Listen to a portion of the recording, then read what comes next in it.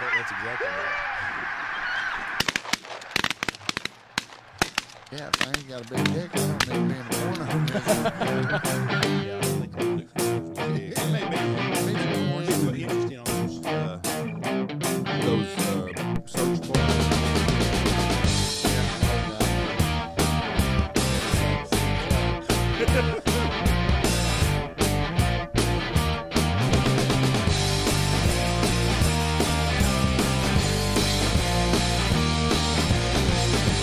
All right, let's see how this goes. 3, 2, 1. Boom, and welcome to the Big Honker Podcast live YouTube version. This podcast is sponsored by Bang Tail Whiskey. I'm Jeff Stanfield with the world famous Andy Shaver. That is me. That is me. And with us, the guest today, the stud from Archer City, Texas, way of Iowa Park. Mr. Way of Iowa Park, that's how the introduction I get. So, where else would you want me to say you're from? Where else are you a parts stud unknown. from? Parts unknown. Yeah, parts unknown. I guess you could say for anywhere on that. Hell, because I've lived North Texas. How North Texas. about if I recognize if I introduce you this as Kelly Jean's trophy husband, Clay Reid? Would that work? Yeah, there you go. You're a trophy husband? Yeah, I am a trophy husband for certain. She's probably like, what fucking tournament She in hell did I win? Being married to the motherfucking Coyote Man. Now you Not got after today though. Yeah, after she got the pregnancy news. You go ahead and tell everybody about that because they probably don't all know. Well, You're a proud pop at number 7 now, right? Yeah, 6. It was 6. number 6. Okay, yeah. well, this we know of. Yeah. Don't even go there. There's a reason I don't get on Ancestry.com. Have you seen that Netflix deal with that guy? He was a fertility doctor, and he was basically knocking Our Father? Yeah, I guess that's what it is, like 2,000 or something kids. Oh, he was using his sperm on all that. Yeah. I saw it. And that's how they found out. You know, they got on Ancestry.com and blink, and they were all within like an 80-mile radius. So, hell, all them people walking down the streets trying to figure out, is that my cousin? Is that my brother? Is that my sister? Why would you imagine? Why would you want to do that? I don't know. Well, I didn't watch the whole damn thing. I ain't gonna bullshit you, but they said something about. I remember on the trailer trying to create the perfect race. I guess he had a little Nazi in him or something. He was going to create the perfect race. Yeah, and I guess that would be the ultimate narcissist. That son of a gun thought his shit was that good. Of course, I'm pretty proud of my shit too. So I don't know. You proud enough to have 2,000 kids? No, hell no. I would hope I'd leave the world a better place. So today, you got on your wife's Facebook. Yeah, hacked into it. She screwed up because she goes to work. Of course, I leave the house early in the morning, and then I come back in to get my other pickup, and I found her phone out there on the porch.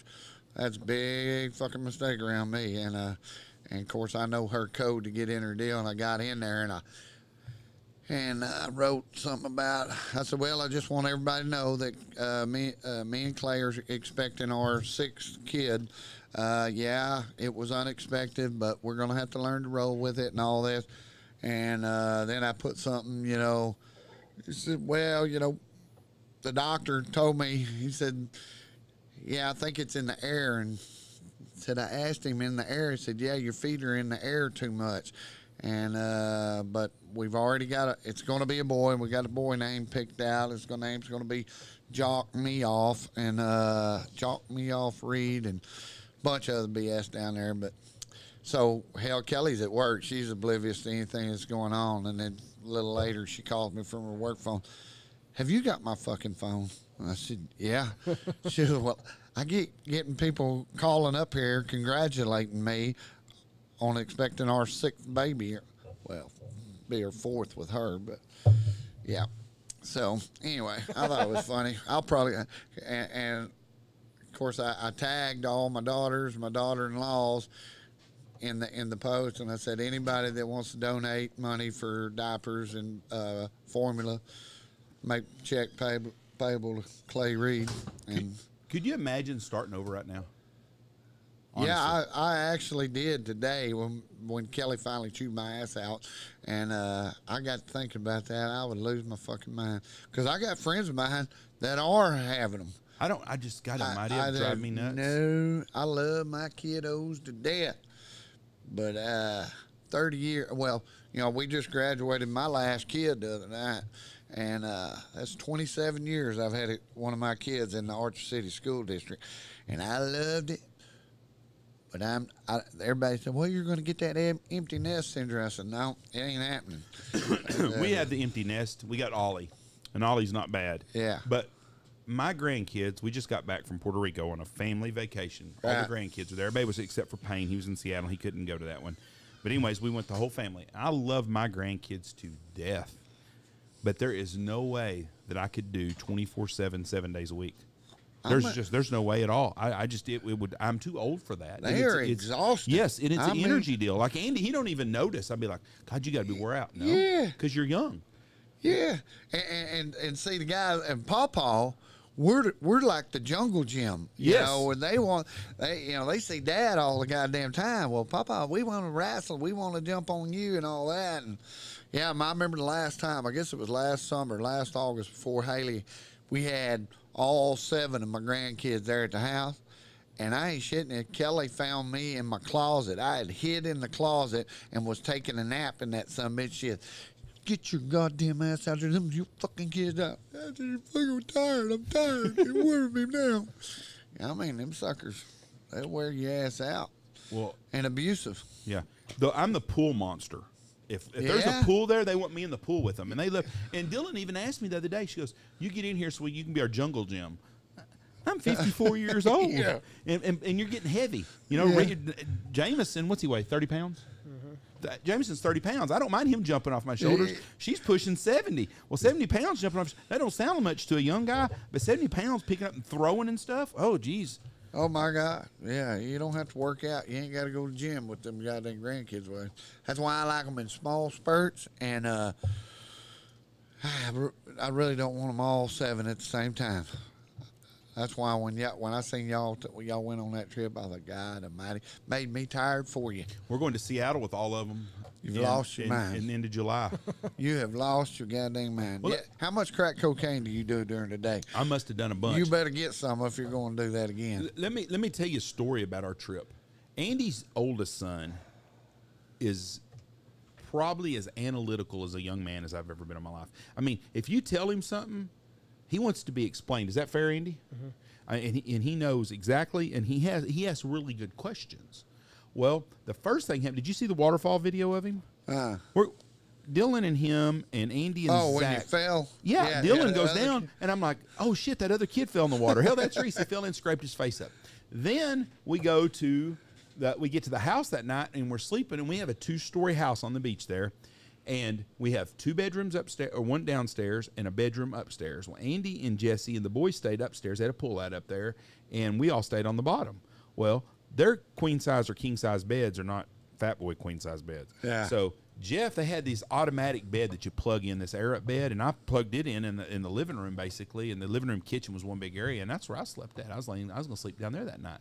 So I'm in that thing bed, and I hear this noise and look up. Well, here comes Reese walking in, and Reese comes up and he's like, hey, Judge, where's my mom? I go, huh? He goes, my mom's missing. I can't find my mom. Huh? I'm worried about my mom. He's just going, I said, your mom's fine. Well, she's gone. I'm thinking, I bet fucking Andy and Jesse snuck down to the beach or they're in the hot tub or some shit. That's been fun. That's what I was thinking happened. And I said, huh? I said, well, where's your dad? Oh, he's there, but my mom's gone. I go, your mom's not gone. And he said, well, I'm going to sleep with you. I said, okay. So I put the covers. He gets back in. I said, you know what we need to do? We need to go tell your parents where you're at. I don't want them to freak out and wake up in the middle of the night. So we walk out the back door, and Andy comes down these stairs. The only way to get from the upstairs to downstairs was outside, had a little stairway coming down. And Andy comes around there, and Andy's eyes are as big as they look like that black guy on Caddyshack right before the boat runs over him. His eyes are big. Yeah. And Andy goes, Reese, where the hell have you been? What's going on? What are you doing down here? Reese had sleepwalking. He had climbed over the balcony and had come down and fell on the stairs and came into the room. He had sleepwalking. Shit. So Andy barred the door, had it all locked up and shit. Well, that was the second issue with him. The third issue, we rent a private boat, and we go to this island to go snorkeling. Beautiful water, we're doing it and stuff. Reese gets stung by a jellyfish.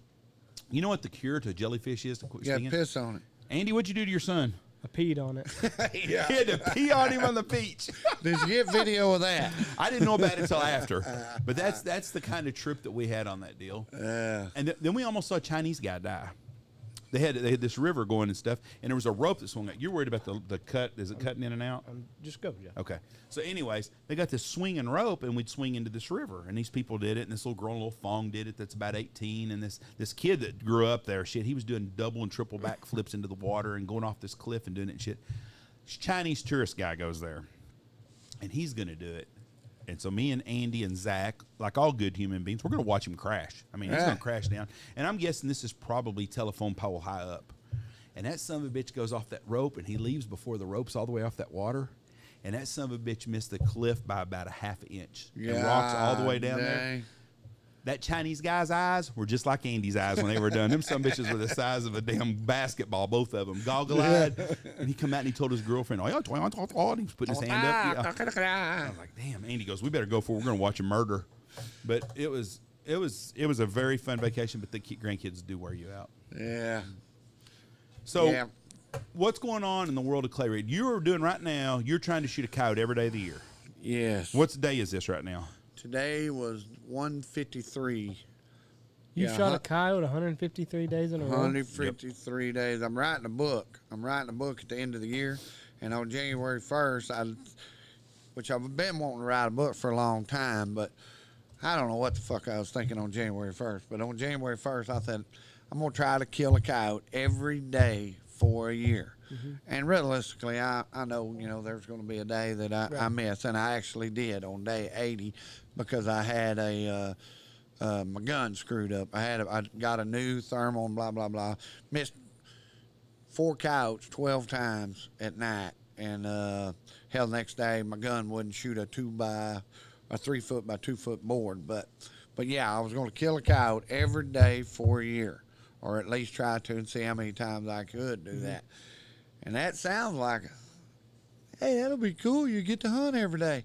Bullshit. Well, it just happened to coincide with the worst winter that I've ever had in 25 years as far as of running that ranch. We're drought. I got a bunch of old cows. And no grass. Usually I'll feed once or twice a week. I was having to feed every day. I was having to pull dead cows out of tanks it was assholes and elbows, shipping yearlings, branding calves. Been assholes and elbows. And then, so you get up early, you go to work, and then you get home, you get rewarded after a long day of work. I got to go kill a coyote. Right. So I go out and stay out all night. And then, January, we had them snows. And I remember, I think 3 nights in a row, it was like 10 degrees, snow blowing in. Blowing in, 30-mile-an-hour wind. And I'm out there in the middle of the damn night trying to kill a coyote, walking across wheat fields, because I got thermal. And matter of fact, I pulled up there on one tail. There's a goddamn giant, there's a dead pit. And on the dead pit was on the north part of this lagoon. And that lagoon dam was like straight up, like 10, 12 foot. Well, the damn snow was drifted over it. Well, I'd claw up it, and I'd get to the top, and I'd fall down. I'd crawl up it, and I'd slide back down. I was mad as shit. And then on the 3rd time of busting my ass, I laid there, and I thought, well, shit, while I'm laying here, I took my scanner, and I scanned around. There's a goddamn coyote not 30 yards sitting on his ass watching the whole show.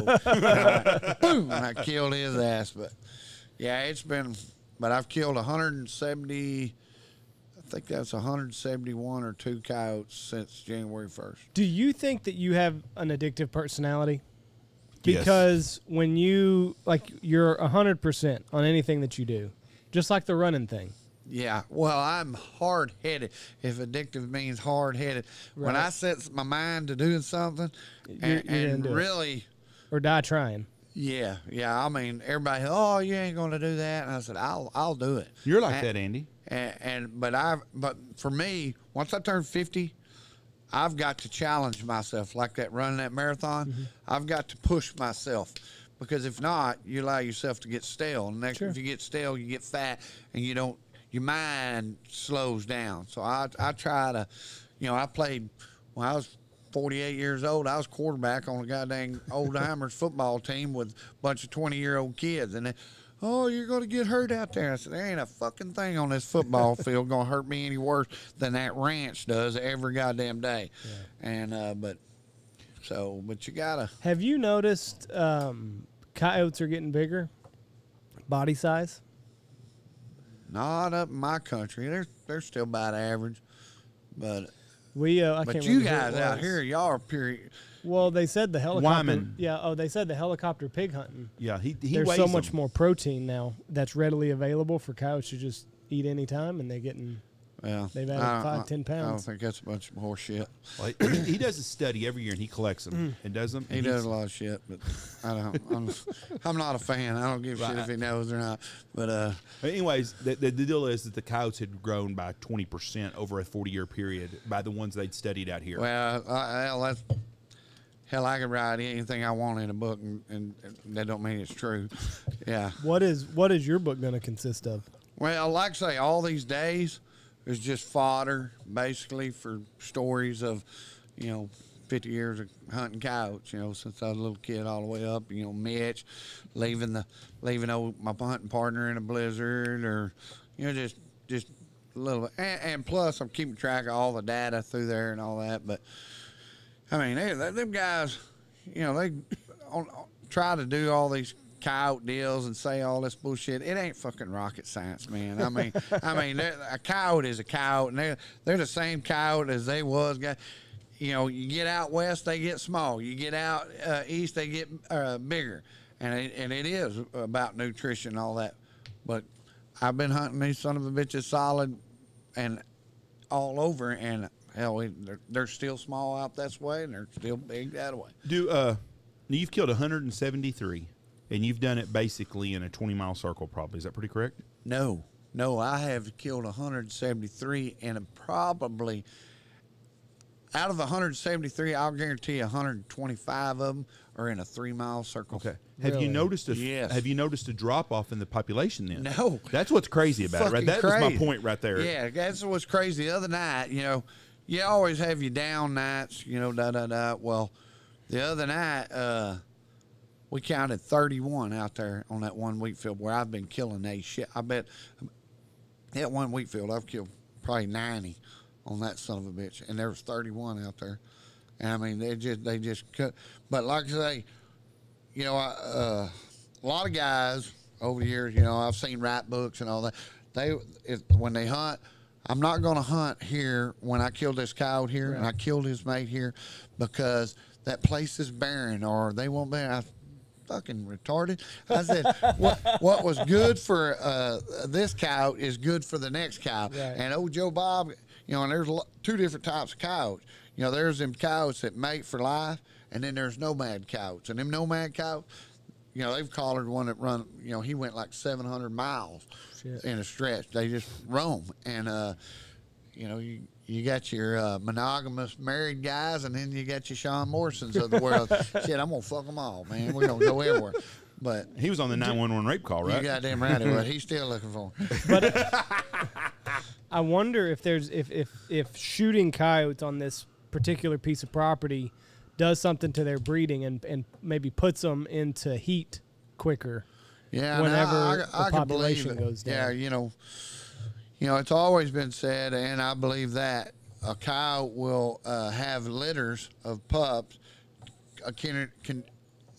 based on the conditions of the drought, whatever. If you're in the drought, they're going to have 5, and if it's lots of grasshoppers, lots of because a lot of people don't realize if you got good grasshopper population in the summer, your coyote population is going to be big time come the fall because they eat grasshoppers and they don't have to work as hard. Them females don't have to work as hard to feed them goddamn little pups. Them pups will eat them goddamn grasshoppers like crazy, and it keeps them. They don't have to work nearly as hard. Well, up until about 2 weeks ago, grasshoppers were going to be pretty thin around here, I thought.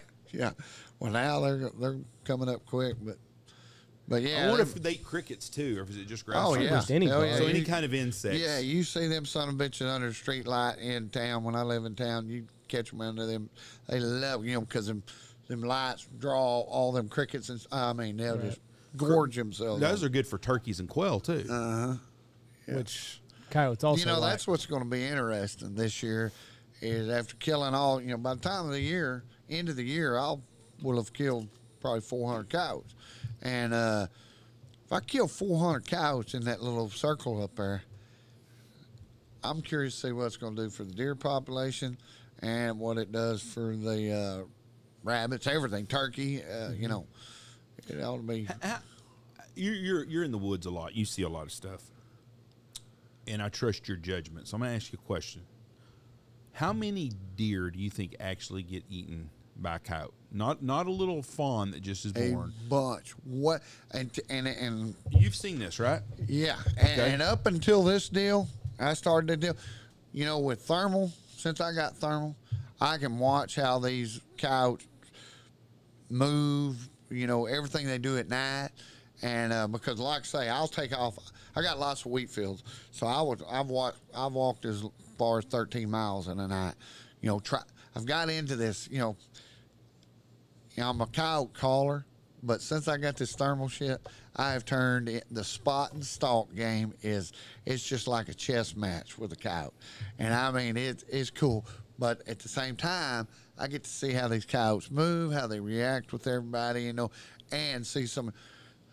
I guess it's about March. I get over there south of 82 on Republican Road. I go in there and I'm walking. I've done walk about a mile or so, and I see one of my big 1,200-pound cows out there, and I can see she's under distress, and I can see her for like a half mile, but I can't see the coyotes. I can't see what's going on yet until I get closer. Well, it looked like a National Geographic deal. You see them wolves work a buffalo. Mm-hmm. They were trying to take this 12, and there she's healthy, perfectly healthy, just fine. And they were working her ass just like them wolves do, in and out, 7 of them. And if I would have got there, there ain't no telling what they got. And this is a big, giant cow. So there ain't no telling how many goddamn, which I knew they messed with my calves, and I knew that, but you don't really know. It's not like a wolf that you think of with it. Yeah. Because I've never seen a coyote on a cow ever. I saw a cow by Petrolia one time, a calf in the pond, and there was 3 coyotes had her, and then I knocked on the rancher's door and he went down there. That's the only time I've ever seen it. But in the woods, I've seen dead deer and stuff. I know they get some fawns, but I didn't know if they're quick enough to get an actual deer. Oh yeah, because I mean they worked them just like them wolves, but the bunches that there is, you get 31 coyotes. And that's just that one time. Me and Gage Porter's out there one night, and we couldn't count all the coyotes out there. It's unbelievable. How many? Is there a lead dog there? Like a coyote? Like there's an alpha male in the wolf pack. Absolutely, yeah. So there is an alpha coyote. Every little deal.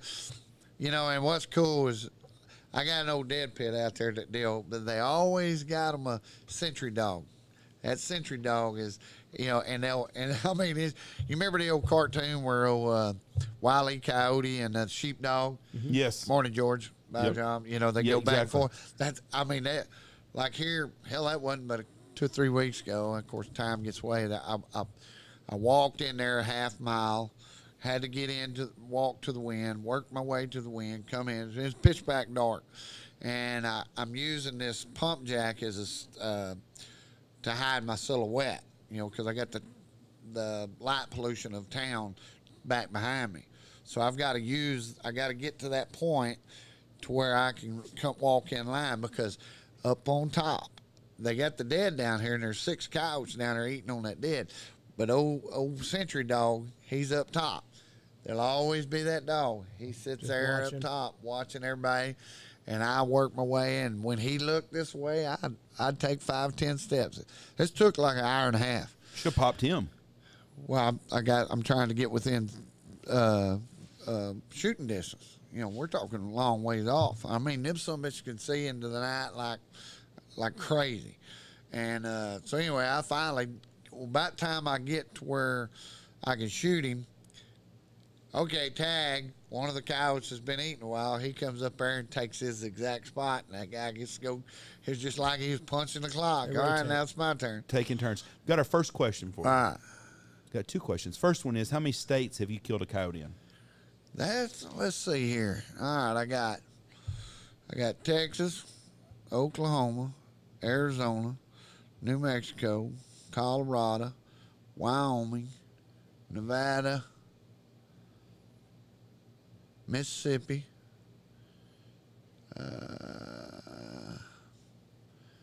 Mississippi. Did I say what? Yeah, I guess 8 states. 8 states. Okay. Second, go ahead. Yeah, I'm like I say, I'm hoping to change that.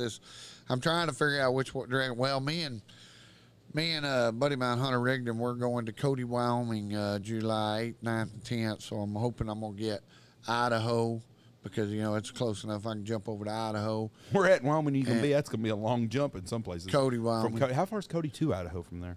You going not through very Yellowstone? Far. Yeah. Well, yeah. This, Cody's on this side. Right. Cody's right up there in that northwest corner of Wyoming. Well, some beautiful country up there. Oh yeah, I've never been there, but it's pretty. Yeah. What about Montana? That's where I'm gonna try to go, over to Montana. You got a place lined up yet? Oh. Somebody listening to this, if you got coyotes in Idaho, Wyoming, or Montana, let Clay know. Well, I got some friends in most every state, and I'm gonna trying to think who I got in Montana.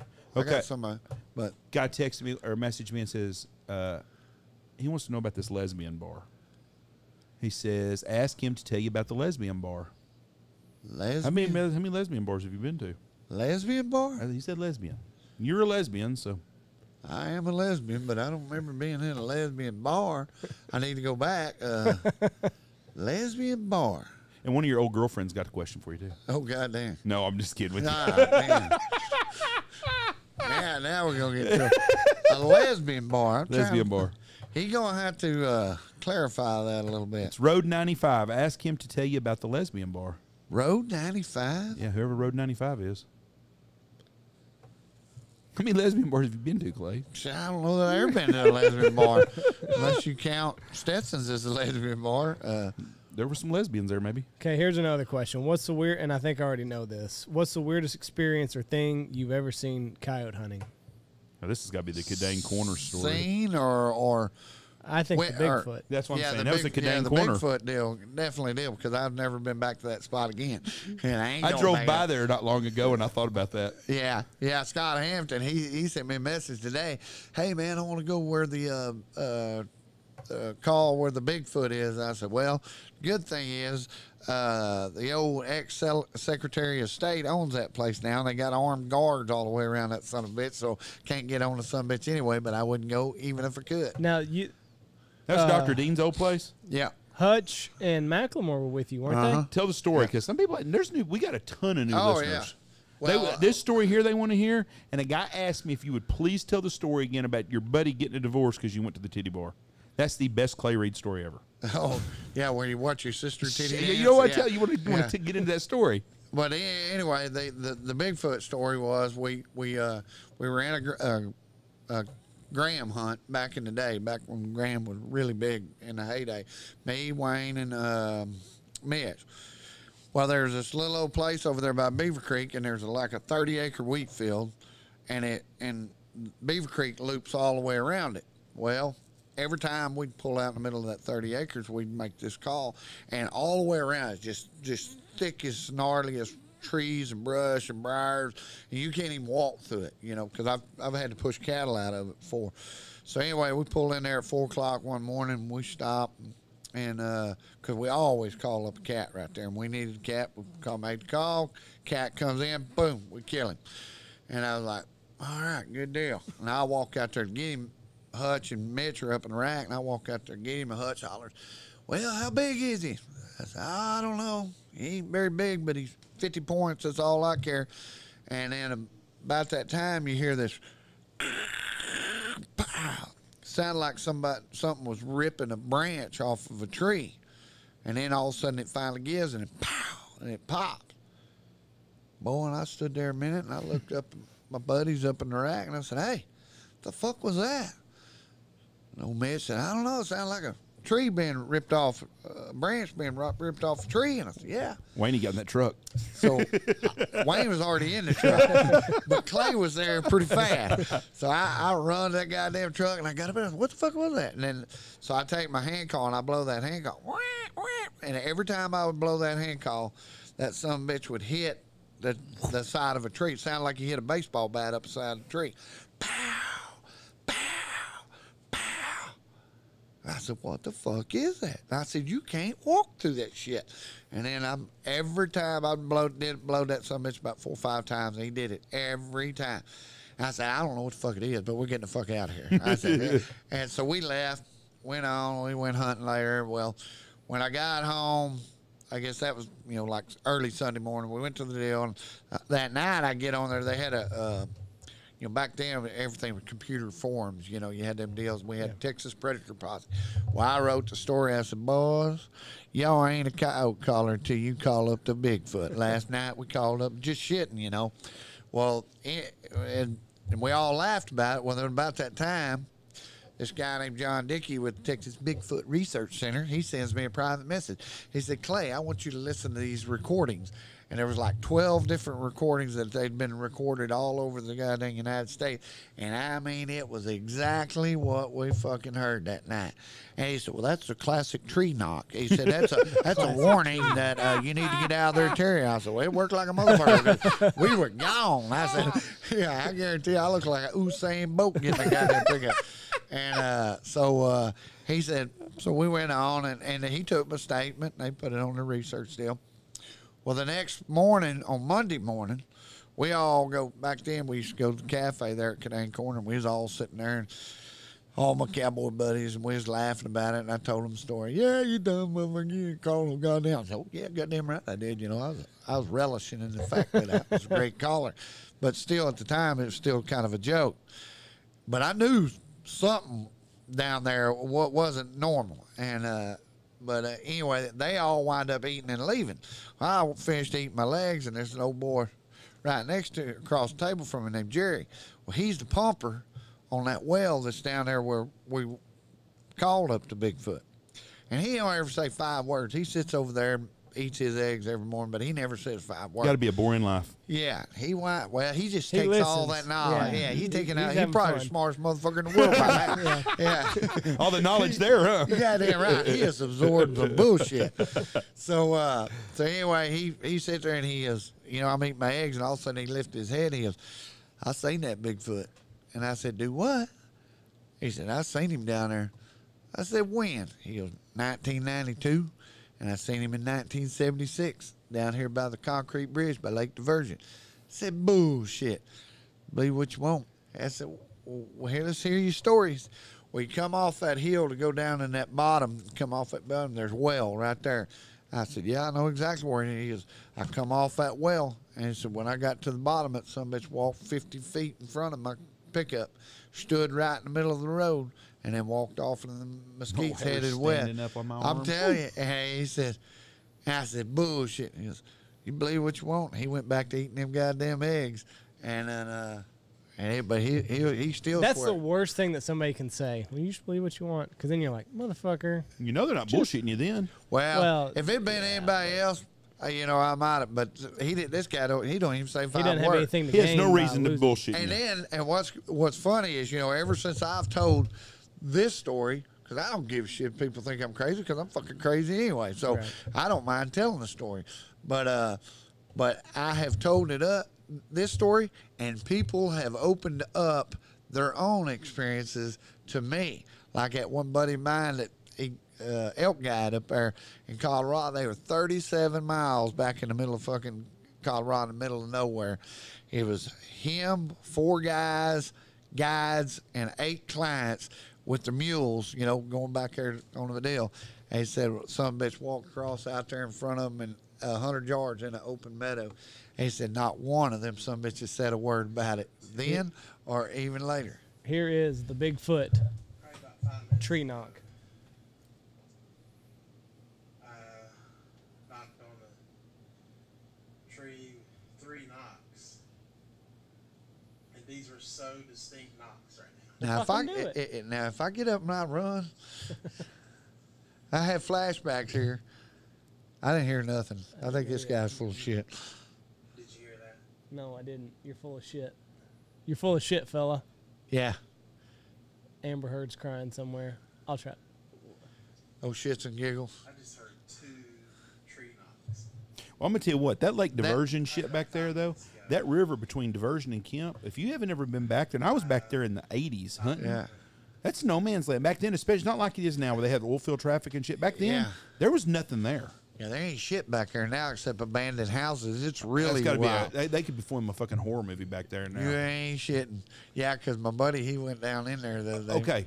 The guy, it's Randy, the guy that won the hunt. We're going to raffle off another hunt with Clay. I'll start selling the tickets tomorrow. We can PayPal Goose at westex.net. 6 tickets for 100. Give away a 2-day hunt with Clay this fall. Randy that hunted with you from Canada said maybe him and his cold hunted with you. He said maybe it was a gay bar instead of a lesbian bar. Gay bar. Oh, he's the one that's doing it? No. He asked the question? He asked the question, yes. He said you told them a story about a gay bar. The gay bar. Give us some idea, Randy, because Oh, he's talking about when we I went to yeah, that was a funny shit. It's gotta be the same one. I think we didn't really know it. I don't know if it's a gay bar, but there was a lot of gay motherfuckers in it. We went to a Democratic convention. We went to feedlot manager seminar deal. Vet reps, talking about medicine bullshit and all that. Well, Doug Dunkel, he sends me down there to this deal. And so they schmooze us. We're at the Hilton. We're across from the Arlington Park, Texas Ranger, because we're going to the Ranger game that night. Well, I wind up getting there right off the bat. Me, I'm always early. I get there early that day. Well, I'll be goddamn for any guy that was a little bit earlier than I was, named Sean Wright from Waco Feeders. Well, me and him introducing, and I go to buy a beer, and he goes, "Oh no, all the beer's free. We got a stick." I said, "No shit, this could get dangerous," and it did. So we get up there, and so anyway, we're sitting there in this bar, and we get kind of liquored up pretty good. Well, then everybody gets there, and they said, "Hey, we're going to go to Papados. We're going to go to Papados and get something to eat." So we all go over to Papados. We get over there, which it was cool, and then all of a sudden. We're waiting in fucking line. There's a goddamn line. They got to get us a big giant table. Well, when we're sitting there, they got a 3-piece mariachi band. And they're sitting there. Well, these girls come over there, and they got this big old giant drink. I don't know what the fuck it was, but it was good. It's like a strawberry something.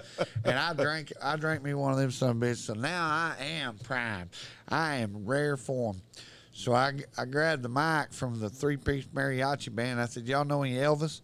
And I crawled up on these customers' table up there, and I sang, "It's now or never, come hold me tight." Yeah, I got to it. Everybody clapped. It was a fun deal. And then after that, they finally get us our table.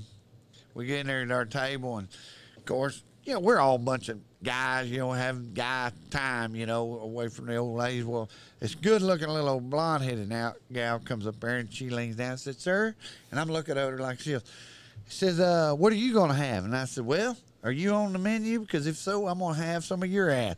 And I'm looking up like this, and all of a sudden, and I'm just kidding, all of a sudden, like somebody's got me by the shirt and drags me across the table.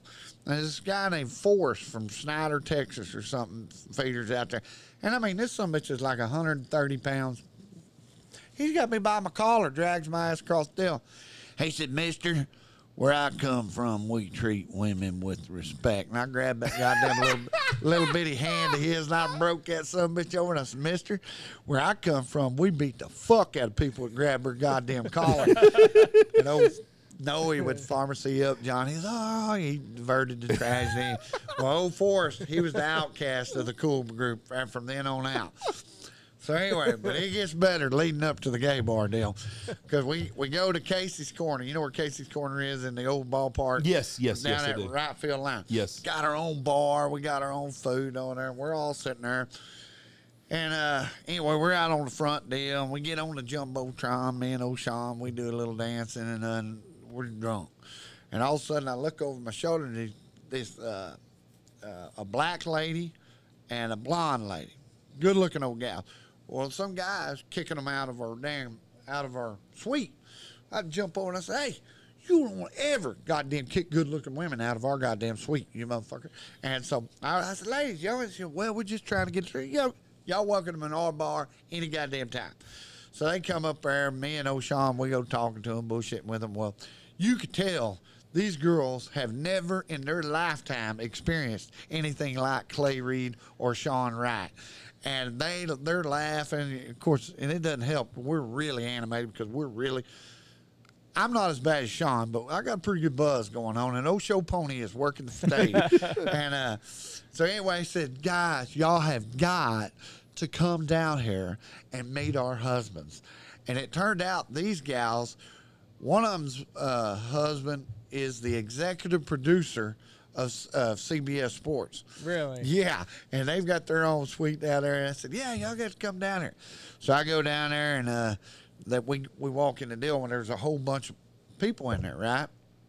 Well, as I get in there, how you doing? You know, we're taking our hats off. How you doing? Well, all of a sudden, there's this one gal over there, and she's wearing one of them skin-tight, like, summer dress, you know. The kind you like. Yeah, and, you know, dress, but skin-tight, white. Ain't a blemish on this son of a bitch. White.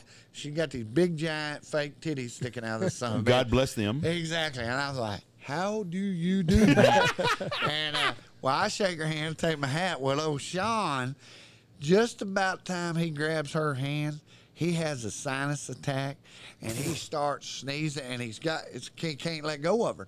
I see. He blowed fucking green boogers all over that goddamn bitch's white ass deal, and she can't get away from it.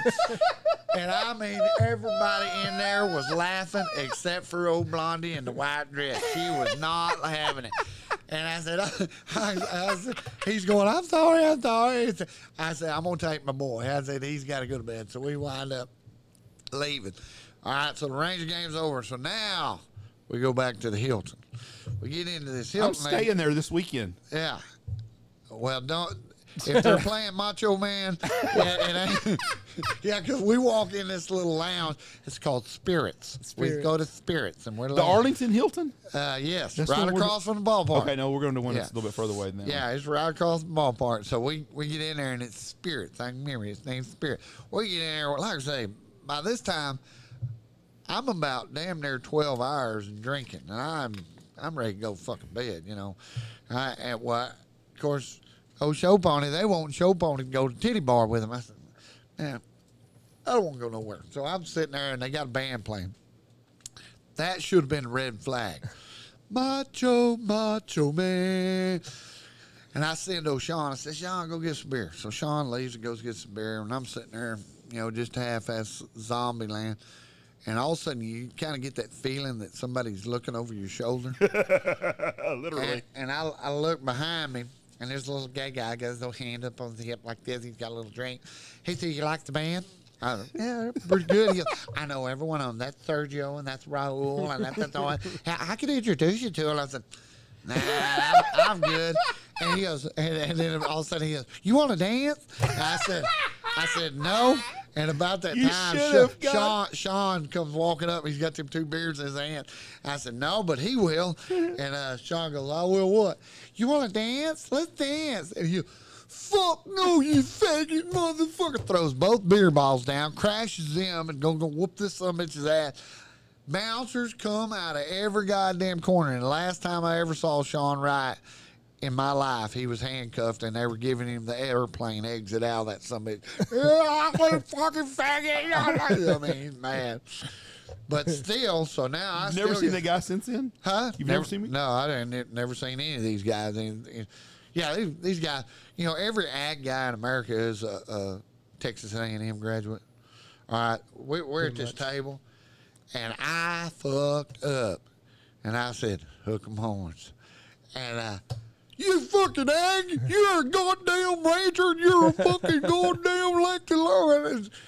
And I said, boys, I said, I didn't even finish fucking 8th grade. If y'all ever think for a second I stepped on the campus of University of Texas, I said, I like the football team. There's sports. I don't give a goddamn shit. They're fucking liberal pussy. They got the liberal part right, but I'm a Texas guy too, so I Yeah. understand. What you're saying. I always tell them the same thing. You didn't have grades to get in Texas. Don't get all worked up. Well, me, I like Texas. Well, since I was little, Texas Longhorns was my team. But I like Aggies. I like SMU. You're gonna support anybody from Texas. Goddamn right. Today, the only women's college sport I like is the college softball World Series. Yeah. Your daughters have softball. It's a great game. It's a great game. And Texas Longhorns. And the Longhorns beat the shit out of UCLA today. UCLA. And I watched that today, and I was happy to say I that. did too, right before I showed up here. We always play a game of try to guess which one's not the lesbian on the team. And that's hard to do. That is hard to do. Yeah, and what? see, that's what got my Softball? daughter, Yeah. because she was the gal that they thought was a lesbian. But she was in college. Yeah, because Haley was buff. You know, she's big like me. She got to wear a bow in her hair. Yeah, yeah. And, yeah, that's what, she didn't know that. Oh, you got to. Yeah, she got that memo. So she was right wearing a bow. Her roommate was, drop dead gorgeous, and but she was a lesbian, and she wore the little ribbon in her hair. So Haley wore the ribbon in her hair too. And then one day she was going to eat lunch with a baseball player, and she said something about, all right, well, I got to go call my boyfriend. And the baseball player goes, your boyfriend? She says, yeah, he plays football for, that's when he was at Air Force. He played football for Air Force again. You got a boyfriend? I thought you were gay. Now, why the fuck would you think I was gay? Well, you wore the ribbon. You wore the ribbon. I would have missed that memo, too. Yeah, I was like, You had a real good-looking little gal last year. What's that played funny for is him. Haley and them had a gal on her team named Nash. She was a lesbian, and she was buff. I mean, cut, black gal from Uganda or what? I don't know where she's from. Uganda. But man, she had that accent. I don't know where she's from. She was a hoss, but she loved Haley. And I brought her, and she ate some calf fries for the first time. She loved the calf fries. Yeah. But yeah, the old ribbon in the hair trick. I wouldn't have fucking known. But usually, it's obvious. You look over there. If they're and built like me, yeah. if they built like me, then yeah. Then, like the girl that hits all the home runs for Oklahoma, I don't know nothing about her. She's a stud softball player. Yeah. But I think she doesn't like men. Yeah. She may. I don't know. But she's a big old girl. And Yeah. she knocks the shit out of the ball. But they have that look. Oh yeah, yeah. All right, let's tell the story now. The classic, my favorite. The strip. Hold on, before we go on. So, a long time I was watching the softball. Yep. It was Arizona was pitching. And anyway, this chick was a pitcher for Arizona. And I was like, oh, goddamn, she's smoking hot. Damn it. I mean, good-looking girl, for a Yeah. softball player. Ribbon in her hair. Well, you've done pissed off all our softball player listeners now. I mean, she's a smoke show. She was a good-looking gal, yes. And now she's that's her wife. So I'm like, God Almighty, you lied to me. Damn it. I thought she was on the right. What about which Kat? I mean, I wouldn't have gotten with her anyway. But Okay. Okay, she's a good-looking girl. NFL, yeah. Yeah. Taryn Mowat was her Yeah, name. but Kat She was Kat a smoke Osterman was show. the girl's name, right? Yeah. Yeah. Who? She's married to Kat Osterman. She's married to an NFL player. Can't remember who. Kat The one I Osterman? like is Yeah. Jenny Finch. Oh, Jenny Yeah, was a Jenny. smoke show too and a half. I loved it when she struck old Albert Pujols out. Yes. Softball. Yeah. Well, there was like several of them that they wind up. I don't know who she is. Yeah, She played a long time ago for Texas. Yeah. I don't think she's that hot. Well, hell, Jeff. she just went She to the used to look goddamn better a long Olympics. time ago. She come out of retirement. Yeah. Went to the Olympics, Y'all I must have think. had bad TV connection. She was good looking when she was in college. That bitch has a 5 head, Jeff. Yeah, that's That's are not very- flattering. That's not a very No, flattering those are- picture ever. Yeah, down here is a little better picture in this corner here. Yeah. Yeah. That's not bad right there. Yeah. That's the picture Kind of we saw. all-American girl, little Yeah, you're cutie. talking. You're taking pictures of them. Yeah.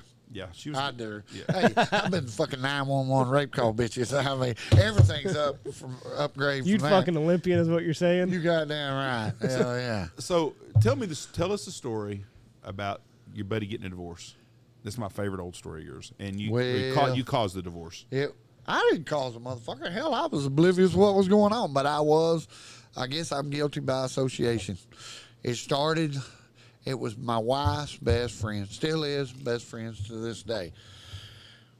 Me and Sam went to the Texas Ranch Roundup during the day. All right. Well, at noon, we were supposed to come get. It wasn't my wife. I was dating Kelly, but it was his wife. And we were. So he was more. He's into this more than you are, because you can just break up. Yeah. Yeah. He's fucked this up. Yeah, I'm just boyfriend girlfriend, Yeah. but. And so we were supposed to come pick them up at 11 o'clock and take them to eat lunch, and then we was gonna go to the rodeo that night.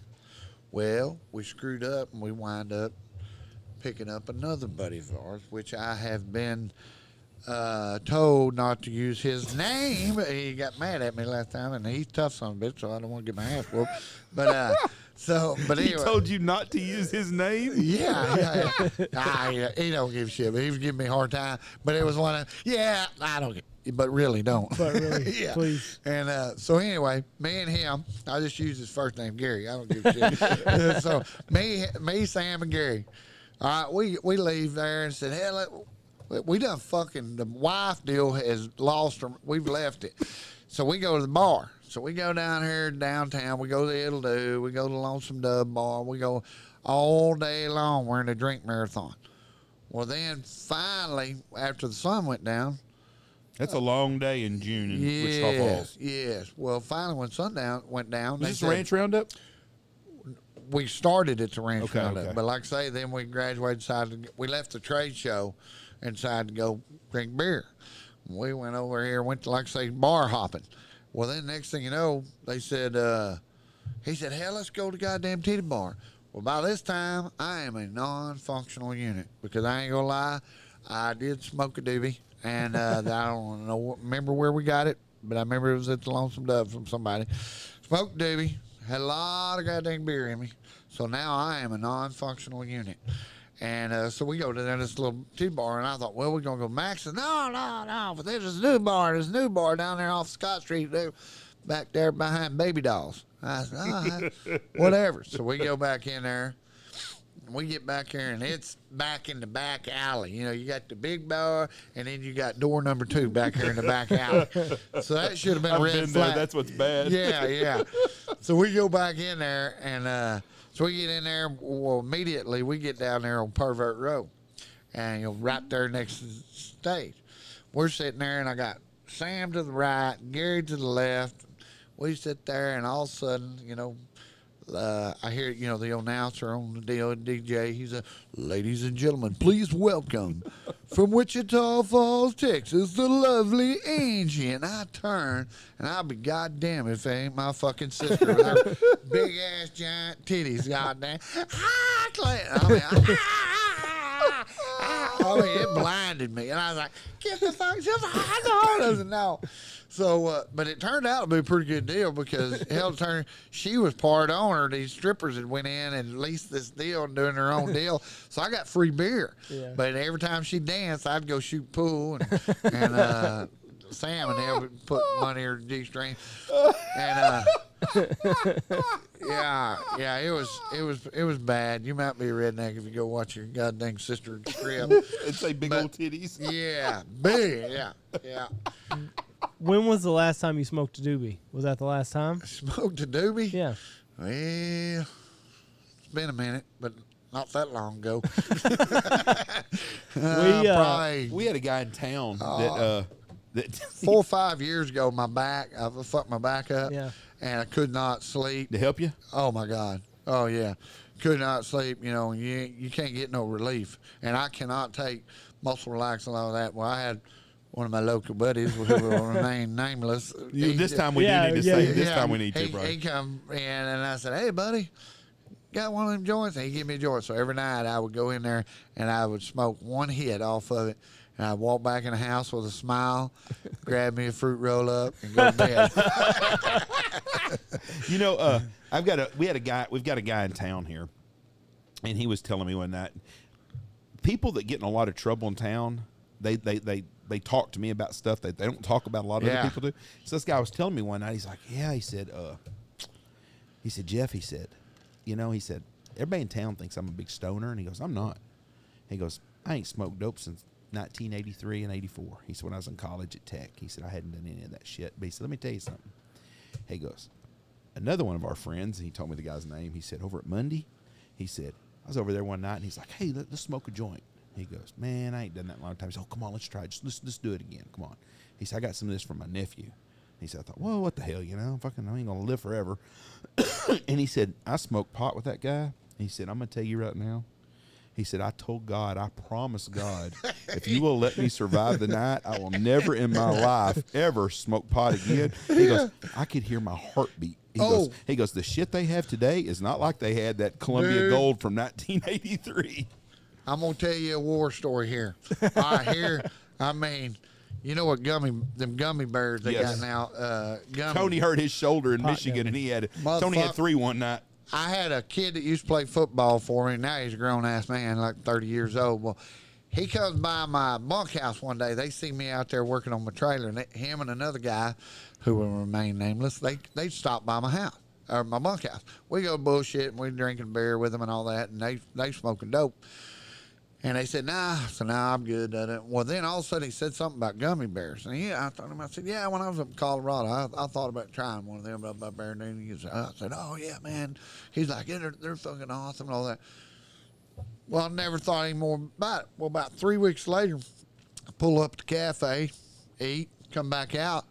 There's a brand new bag of 1,000 milligram gummy bears in my damn. Is 1,000 milligrams a lot? Apparently so. Okay. Because, I don't know the milligrams and all that shit. I don't know anything, but one buddy told me he took a 250 milligram. He said it was, and I'll tell you what the 1,000 milligram did to me. So I get up there and I got these, and it's a brand new bag, and I go, goddamn, where the hell they come out? I done forgot about my conversation with my 2 buddies, so I can't figure. So I take them home and I put them up on the fridge. I don't want. In my pickup, I get pulled over there, and I figure I'll find out who. 20 to 30 is normal. Wow. Well, so anyway, that's stout. Well, it gets worse because we're sitting there, and Lindy happens to sees them up there.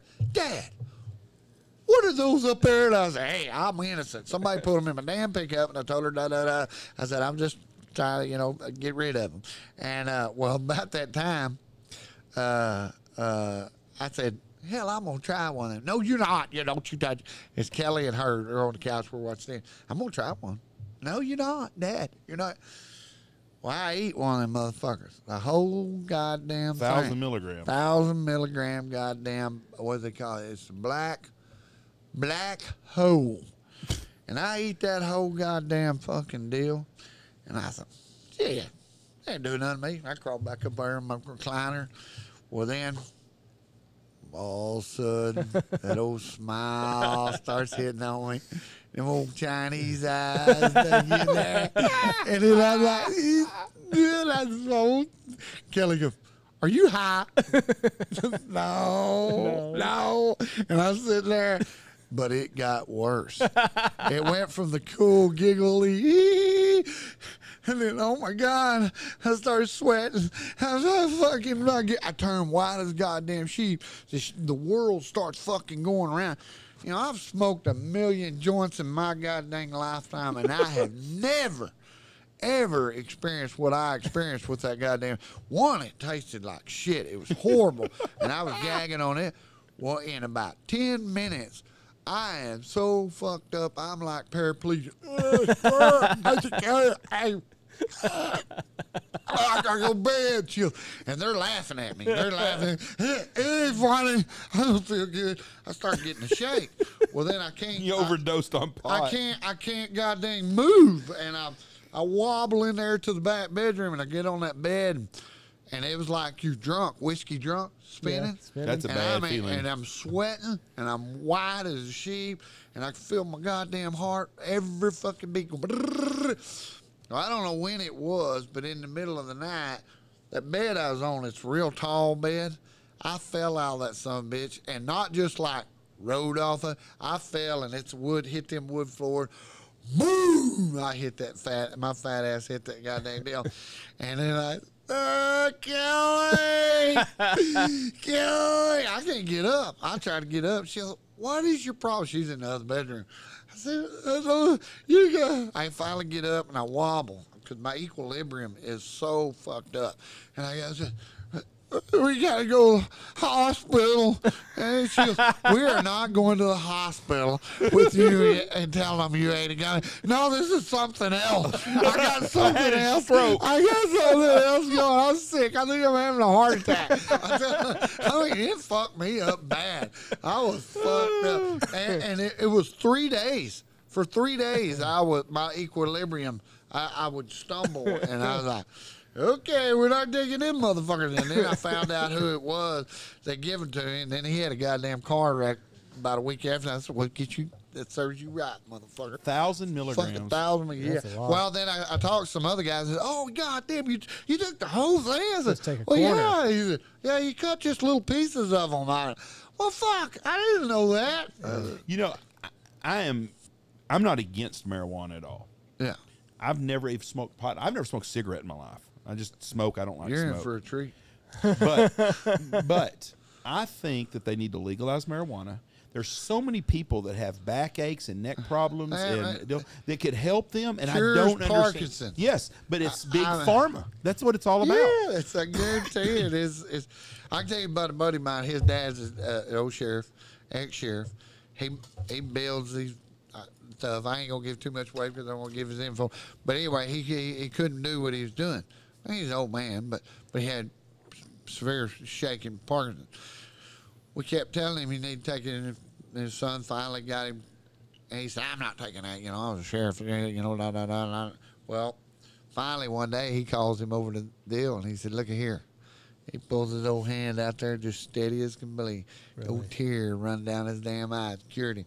All And he from smokes marijuana? it every day now. They- Yeah. I wish when Ron got really sick, you know, they had him on all sorts of shit. I mean, they had him on stuff to wake up, stuff to go to sleep, stuff for his back, stuff for his pain and his feet, and it's just like, I could give the you motherfucker a joint. so many, for instances of where it has. Friend of mine who he just finally passed away a few years ago, 68 years old. He got diagnosed with a brain tumor when he was 15 years old, and give him less than a year to live. Well, he died at 68, but he had smoked morning, noon, and night. Yeah. He smoked a blunt. I had a guy that hunts with me that owns a big company, and I'm not going to say their name, of course, but he Yeah. told me that he said one of our foremans, he said, we were talking the same conversation we're having now. He's in the office one day, and he said, one of my foremans, guy that's never, ever late for work, doesn't party, doesn't do nothing, flunked a drug test. He's like, what the? He said, it had to be a mistake. So he said, I call him in the office, like, hey, I just want to let you know right now that there is no way that something's wrong. They had to get something wrong. He goes, there's no way you flunked this drug test. We know you too well. And he goes, well, I need to talk to y'all. He goes, and he rolled up his sleeves. He wore a long sleeve shirt every day and rolled up his sleeve, and his skin was like white and like Jimmy Armstrong is, whatever the hell Jimmy's got. Well, I can't remember the name of it, but something like that. Alopecia, No, it's something else. It's It's just a Tygo or infantile. Yeah, No, it's not infantile. It's something like but that. it's something to that degree. Yeah. Anyways, this guy had that same kind of thing, and he's like, I hurt every night. My skin hurts like crazy. And he goes, about 6 months ago, he goes, someone gave me this marijuana. Gave me marijuana, I guess. It was actual joint. And he said, vitiligo. what is it called? Vitiligo. Vitiligo. Yeah. And he said, and I was real skeptical because he said, I don't do that kind of shit. But he said, I smoked a little bit before I went to bed that night. And he goes, you know what? I didn't hurt for 3 or 4 days. And he said, I smoke every Monday, every Thursday is my deal. Twice a week, Monday and Thursdays. And that's my go-to. And it keeps me going all week long. I don't hurt no more. Then the guy said, all right. He goes, we're going to get a waiver on this. And they got a waiver for him because of work. Oh, But he said they had to go through some hoops to get him have there. you ever watched that show Weed by Sanjay Gupta? Every American in America needs to watch that deal. Weed? It's called Weed. He did it. What's it on? 2 years. He did making this deal. That's the name is Weed. What's it and, on? And it's talking about the medicinal purpose. You know, he used to be chief medical examiner. Yeah. And he was a skeptic. Well, he did a 2-year study of his own, talking to different people. But the greatest story out, I can give you all the stories in there, but the one is there was a little girl from Alabama. There were twins, 2 girls, 2 to 3 years old. The one girl was perfectly fine. The other girl had like 300 seizures a day, and she was going backwards. She was going to die. And, you know, she can't live no night. The other girl's running and playing and doing that. Well, she'd heard about marijuana helping these seizures. So she flies all the way to Colorado where it's legal to the #1 grow guys over there. Right. And they interview these guys. And she tells them, she said, listen, he said, my daughter, you know, and tells them stories. He said, man, we're not giving goddamn marijuana to a bunch of little kids, you know. Right. And she goes, listen, my baby's going to die if I don't. So anyway, they took their lowest THC grow that they had, and they milked it. The lowest THC they gave, you know, all of it, and they made a, you know, like CBD oil out of it, out of that lowest THC. And they give it to this gal. She goes to the hotel where she's staying, and this kid's having, you know, like 25 seizures an hour, and she give that little girl 1 drop under her tongue. First hour, no seizures. Second hour, no seizures. First day, no seizure. It was like 16 days later before she wound up having a seizure. And wind up basically curing that girl. And she winds up, and her poor old husband, he's off in Afghanistan. They wind up naming that strain of marijuana after that little girl. And see, it's stupid that our country... It's criminal. As Sanjay said, it's criminal for our government to dismiss the medicinal purposes of marijuana after doing this. I understand you don't want a bunch of kids smoking pot, eating pizza, driving down the road. I got no problem with that. But you know, you don't want a bunch of kids you drinking a bottle of Jack Daniels either. No, that's what I'm saying. There's laws on that already. Yes. It's kind of like the gun stuff. Yeah. In Chicago, they had 40 fucking people shot and 20 people killed this weekend. Well, do you think them guns were purchased legally? Fuck no, they weren't. It's the same shit. But that's with this deal with this marijuana. They need to fix it where people can get help. Yeah. You know, there's going to be people that abuse anything. That's you right. can abuse gambling's legal. How many people have ruined their lives gambling? Man. Tony and me. McDonald's going to kill me quicker than McDonald's. Exactly. Yes. Fast food's legal. That's going to fucking put you in the grave quicker than a joint will. You know where McDonald's first drive-thru was? Akron, Ohio. Fort Huachuca, Arizona. They had a rule there that somebody's going to fact check me on this and be wrong, but I read this the other day. Oh, I watched the movie. Well, I saw the movie too. It's a good show about it, how it all comes about. That was good. But the first drive-through was because military people were not allowed to wear their uniforms off base for a while because of some stuff going on. And so in Fort Huachuca, which is was an Army intelligence base, they built a drive-in just so the guys could come through there and still come eat there. But the marijuana deal. We were in Puerto Rico. Michelle hurt her neck bad, and they had a dispensary and a shopping center, a medical dispensary there. And I thought, fuck, I'm gonna go over. It's just like being in Colorado or Michigan. I'm gonna go over and get Michelle some gummies or something so she can she'll quit hurting. It's not for recreation. Fuck him gummies. Well, let me tell you something. They caught me at the door. Yeah. And the guy said, "I need your ID and your card, please." I go, "Huh?" So I pulled out a Visa card. Medical. And my dealer goes, "No, I need a medical card." So like my insurance, because I don't think Pivot Health is going to pay for this. He goes, "No, you got to have a medical card here." I said, "Okay." I said, "No." I said, "We live out of state. My wife hurt her neck. I was just going to get something." Yeah. I can't get a guy to call in a prescription for a hydrocodone. I'd rather get her this. Fuck yeah. And that's bad too. Yeah, it's worse. It's worse. I can't. People are addicted to.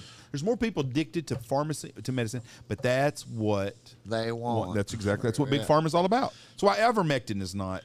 That's why we got the COVID. I had 48 vaccines. We had a guy gave us a Stizzy, and that's it's like a vape pen. Well, New Year's Eve rolls around, and my wife gets obliterated. I'll show you that video later. So it's just Blake and I. You should share it with everybody. It's just Blake and I. We're hanging out, and we're drinking, and Blake's like, "I got that Stizzy out in my Is this our buddy from Michigan that gave that to you?" Doesn't matter who it is. That's what I figured it was. I'm not going to name names, Jeff. Well, I'm not a name. I asked a state. That's not who I am. I'm not naming names. He's anonymous. Okay. Great guy. Change the name to protect the innocent. Yeah, helps my back pain. He'll text me later and he'll say, "Yep, that was me." So we're drinking. Blake's like, "I got that Stizzy out in my pickup." It's called a Stizzy. Stizzy. Offered me $1 million. I wouldn't have known that. Would you have? And so we go out. I've already put my wife to bed. She's 2 bottles of tequila later, and yeah, well, she was drunk. Yeah. Drunk. Andy, don't act like he's husband of the year. I had to put her in bed. Yes, and I was having fun New Year's Eve. I don't want to babysit. I put her in Payne's bed. Payne's home for Christmas, and I put him in her bed. He comes here and goes, "Where's Jessie?" I said, "She's in your room." "What'd you put her on my room bed for?" "She's gonna throw up in my bed. I got all my stuffs in there." So we're sitting. Jesse's asleep, and Blake's like, "I got that stizzy on the pickup." Oh, fuck it, let's. So we go outside and both take a hit, and then I take another. He takes another. So we're 2 hits in, and we go back inside, and we bring the stizzy with us because we don't want to walk out in the cold. We're watching the TV, and I'm like, not really feeling much. So fucking take another. He takes another, and we're watching the show a little bit more, and fuck it, I take another, and I start coughing, gagging. I just cannot get it up, and I'm coughing. So I'm 4 hits into this stizzy. Fuck. So I go and get a bottle of water, and I sit back down and start watching this show, and I become emotionally invested in this goddamn TV show. It's like a competition. Cheered up. I am like it's a physical competition, and like people get, it's like Survivor kind of, and I'm like, God damn, Come on, you gotta do this. Just don't vote them off. Like, so I'm like just glued to the TV, like, what the fuck, like. And I realize this, and I'm like, okay, this is enough. And I go to bed, and I lay down, and my wife she's drunk on alcohol, and I'm laying there fucking high as a kite. And I close my eyes, and you know how you get those spots in your eyes? And the colors start talking to me. Fucking orange is saying something, yellow is saying something, green saying something else. And I'm like, oh, goddamn. That must have been some good shit. 4 hits is way too many from whatever stizzy that is. And for the record, the grandkids were at our house. Yeah. That's why. Listen, it was a responsible night. My kids were away. Good answer. Jesse's 2 bottles of tequila in. Like, she's gonna get over her shit on her Reese, own. where's my mom? I said, sleeping, I'm sure. He's diving off the balcony. Yeah.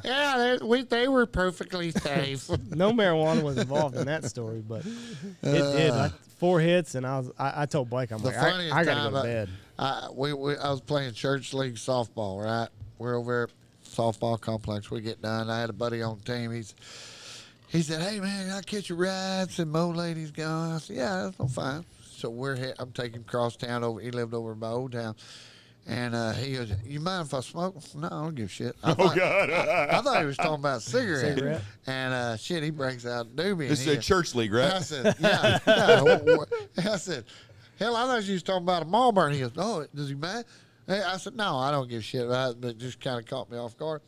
So he started. Talking about a Marlboro. he started taking a hit out of you. "You want a hit?" "Yeah, it's been a shit. I ain't smoked doobie in 15 years. "Yeah, give me a hit off that." Well, that was a mistake. I took 1 hit, and I took a hit, 2 hits. I got a 15, 20-minute drive home. Well, I leave Old Town where after I dropped him, and by the time I got to Lakeside City, it hit me. That's a long drive to Archer City, too. The old chime, it damn sure is when you're going 35. Because about that time, there's a song that come on the radio, and it was the worst possible song. There he goes, "Get your freak on, get your freak on, get your freak on." And it seemed like it played the whole, and I'm going, and I'm paranoid as fuck. I'm going about 35 miles an hour. People pass me, and that song's going, "Get your freak on." I said, "I got my fucking freak on, leave me alone, goddamn, I'm working on it." And I guarantee you, I come in that house, go, "What is wrong with your eye?" I go bed now. Yeah, leave the church league softball. I saw a meme today that said the problem with the world right now is men quit smoking Marlboro Reds and started shooting the strawberry cheesecake vaping. That is the truth. So this is New Year's Eve. This is before the stizzy. My wife has 2 bottles of tequila in, and she makes a fool of herself New Year's Eve. I can't believe you're showing this video. This is great. I had to carry her ass in. There's my buddy Blake. He's got my wife's shoes in his hand, and he's just look at that big ass fucking smile on his face. Who's out in your yard still? Fox. Okay. He just got this big old shit-eating grin. He's just holding her shoes. Because Christmas Eve, he was the one that was like that. Oh yeah. He looks like that Sasquatch I called in. Yeah. I said, I don't know how we ended up like this.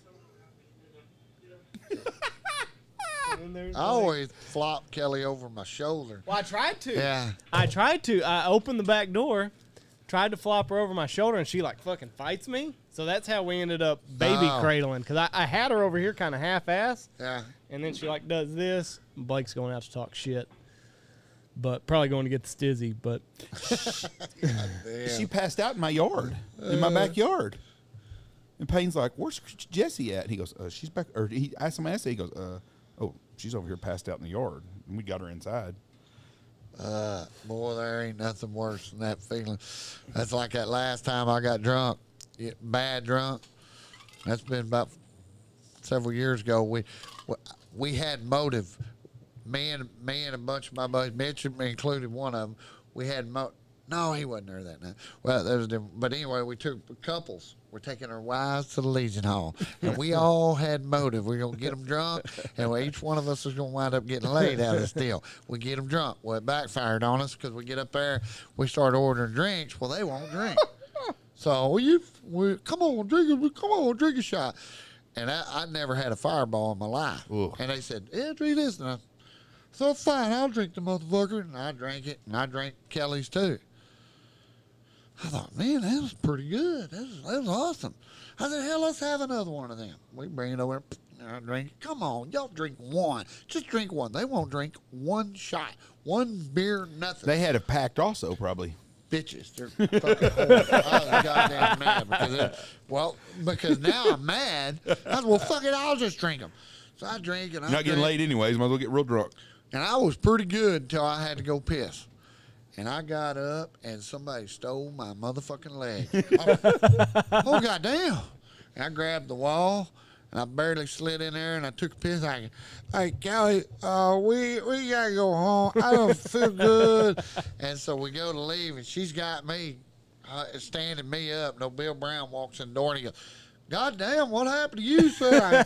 I had 9 Fireballs. He goes, let's make it 10. I said, no, I had to go to bed. I got to go to bed. So I go to the house. All right, well, I get out, and Kelly parks by the curb right there in front of this one. I live in town. She parked by the curb.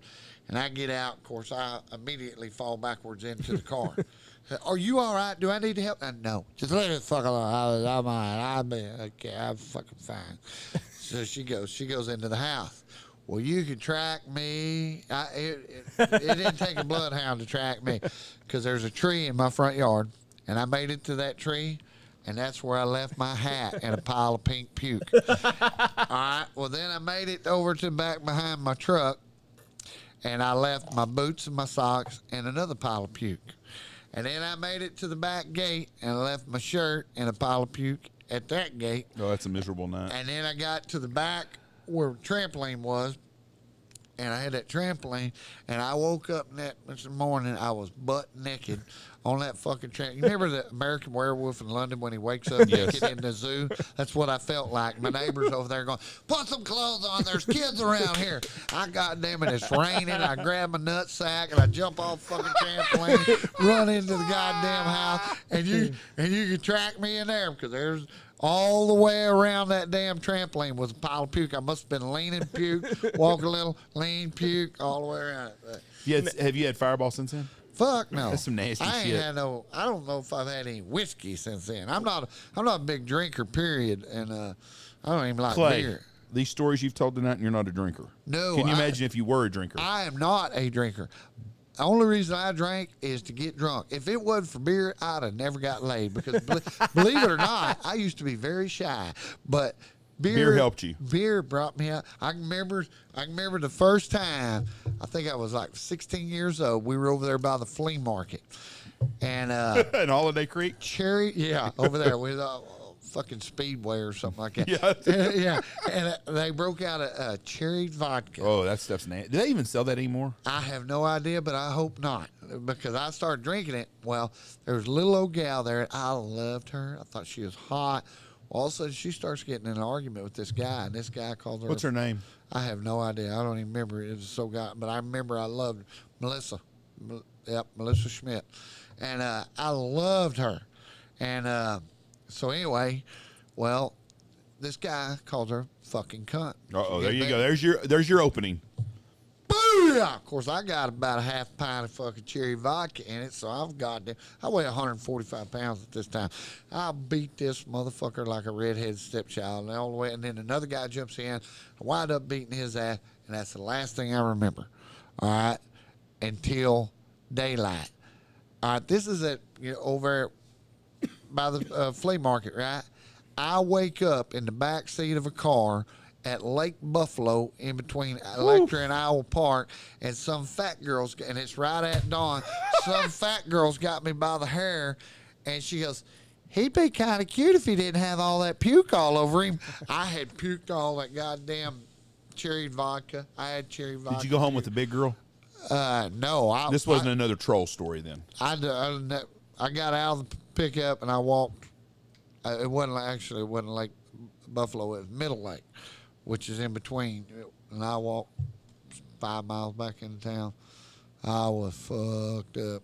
Yeah, he'd be kind of cute if he didn't have all that puke on him. Big old fat 12 sandwich eating motherfucker. But I don't have a clue how I got there or what. But it brought me that old alcohol. I thought, well, shit, it wasn't the next So week. you didn't win Militia Schmidt over this? No, hell no. Fuck no. She didn't have no part of it. She was a little, she was a little prude for Clay Reid. It's kind of like the time, you remember when the Beach Boys was here? Yeah, God, that's a long time ago. Yeah, over at J.C. Park. Yeah. This gal, this Oh, my girl, God. she's a doctor now. She wanted to go out with Clay Reid. And I mean, you couldn't have. I was basically homeless. We lived in an apartment over there, no electricity, no running water. Couldn't pay her bills, over there in Holiday. She wanted to go out. She thought I was cute. She wanted to go out with Clay Reid, old Beth. So she gonna take me out. Of course, she's rich. She's driving a convertible Mercedes and I know who this girl is. Yeah. Go ahead. Yeah, she's a doctor now, and so she gonna take me out. Want to take me out? Paid for the tickets, got the tickets. She'd had to because fuck, I didn't have nothing. Well, we go and we get over there at that fucking concert, and I get drunk. Of course, I see all my buddies, and we're drinking beer, and she had money, so she was buying beer. Bad thing, Beth. Bad thing.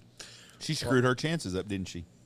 Well, hindsight, it did her a fucking favor because she got to see the true Clay Reid, because I got drunk as shit and I had Reebok tennis shoes on, high top Reebok tennis shoes on, stripped all my clothes off, stole a towel from somebody, I had no clothes on, cowboy hat, a pair of Reebok tennis shoes, and a towel. Had that fucking towel around it, and I had a girl, some other girl I picked up in a bikini on my shoulders, right down there in front of the stage. And Aruba, Jamaica, ooh, playing the whole time. Well, I get her off, and I got to go get me another beer, and I go get another beer, and there was this old guy, I won't mention his name, but he's a big football, mean son of a bitch from Iowa Park. He's about 3 or 4 years older than me, and I always thought he was badass. He's kind of one of my heroes. And I was like, hey, man, I called him by name, and of course, I look like probably a fucking dumbass. I think, thinking about it, he probably called me a dumbass. Whatever he said, it fucking pissed me off, and I go to whooping his fucking ass. Well, then one of his other buddies, tough son of a bitch, he jumps in, kicks me in the head. I wind up whooping his ass. Well, right off the bat, I lose my towel. So I ain't got nothing on but fucking Reebok tennis shoes. Nobody wants to fight a naked man. Fuck, right there. I didn't give a fuck. I didn't even know I was naked. And I kind of remember this. yeah, and I mean, I'll be there. Well, then all of a sudden somebody picks me up, and I'm kicking and fighting, probably like Jesse. Yeah, motherfucker, yeah. And somebody's got me around the waist. It was fucking Tim King, which is Tim. Hell, he's a goddamn Cotton County sheriff now. Big old tough son of a bitch. He grabbed me. He said, God damn it, Reid, we got to go. The cops are on the way. Saved my life. He fucking took me out there, took me in there, threw me in her goddamn Mercedes. She's taking me home. What was funny is the guy that I whooped, they finally got me calmed down in the car, take him home. Tim said, see, and all of a sudden that cop car goes by, and the guy I whooped is cuffed in the back seat. Go, that's the motherfucker right there. That's the mother. I went home, and she took me back to Holiday, and I throwed up all over that goddamn Mercedes, and I've never seen her again. ever. So how many people did you whoop when you were naked? 2. 2? Yeah. Yeah. Nobody wants to fight a naked I'm man. hoping that's the most ass that you've whipped while naked. Yeah, I think I would have to say that was probably it. But yeah, it's hard to make anybody believe that I was shy until I got on alcohol. Do you remember the old boy named Bobby Johnson that used to hang out the bars all the time? Oh, hell yeah. Whatever happened to him? Boy, I don't know. You know, him and Barnyard Kennard were kind of on the same line. Is Barnyard still alive? Yeah. He's married to a buddy of mine's. Was married to a buddy of mine's sister at one time. Yeah, Barnyard was the nicest guy in the world too. I always liked him. Oh yeah, I got. I mean, I don't know why anybody wouldn't like but him. he was a fucking. He took me for $20 one night at that same party down there at no, it was a different one. It was a different, but the same By Dog place. Patch? Same, yeah, over there by the flea market. Same house, but a couple years later, yeah, he come in there and he's sitting there, and this might have been one of the first times I've ever met him. And he's fucked drunk, you know how you know. He was always drunk. Oh yeah, he come up there and he says, "Hey, I'll bet you $20 I got your name tattooed on my ass." And I was like, "What?" He said, "Yeah, I'll bet you $20 I got your name tattooed." I said, let's bet. He pulls it down. He's got the words, your name tattooed on his ass. And what's fucked up about that is I told my son about that when he was little, and guess what? He's got that motherfucker tattooed on his ass. That's pretty funny. Your name. But Barnyard, I think, got a DWI that night in a 4440 tractor. He was pulling a plow down Scott Street, dragging it with it down. He his dad was a doctor, prominent doctor in town. Delivered the boy that's got that copy of your name on his ass. Barnyard's dad delivered him. Yeah, he was a tattooed up. I always liked the guy. Oh, I always did too. He was one of the nicest guys in the world. But he was my first real I'm trying to think of the word like that. The first person I really knew when I was a freshman in high school. Yeah. That was a professional drunk. I mean, he'd have a brand new pickup and he'd have a sofa and a keg of beer in the back of it, and you'd see him driving everywhere. I mean, just like it was no big deal. I know it. And I was like, God almighty, that kid. But he had a lot of money to burn, and he had a lot of there. fun. Did you ever know Frankie Goff? Yeah. I liked Frankie too. Frankie died a long time ago. Yeah. Dog Patch Boys, I really liked them. Yeah. Which I went to elementary with all the Dog Patch Boys. Yeah. So There's a bunch of them Dog Patch boys. They always tried to whoop my ass back in the day. I had a lot of run-ins. There was some tough son of bitches over in that country. Tommy and Roger.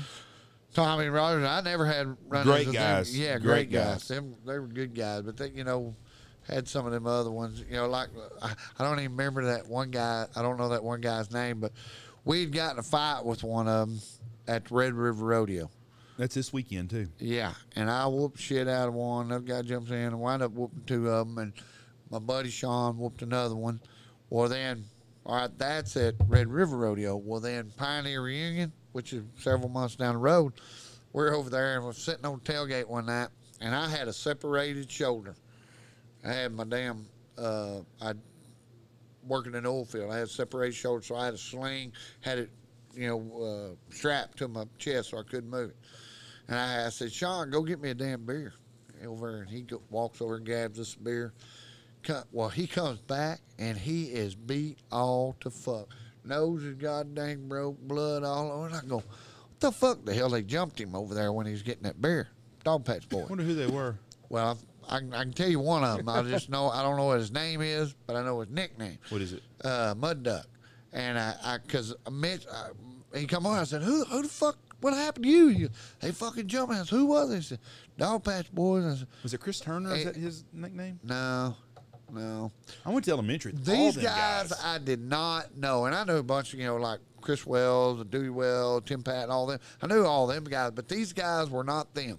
And they weren't really in that bunch that I would really consider Dog Patch too, true boy. Anyway, so I go in there, and motherfuckers ain't get my, I go in there to the dance looking for them. And finally, O'Shawn said, yep, that's him right over there.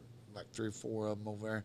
I walked over in amongst them. I said, are you Mud Duck? He goes, yeah. You Clay Reid? He goes, yep.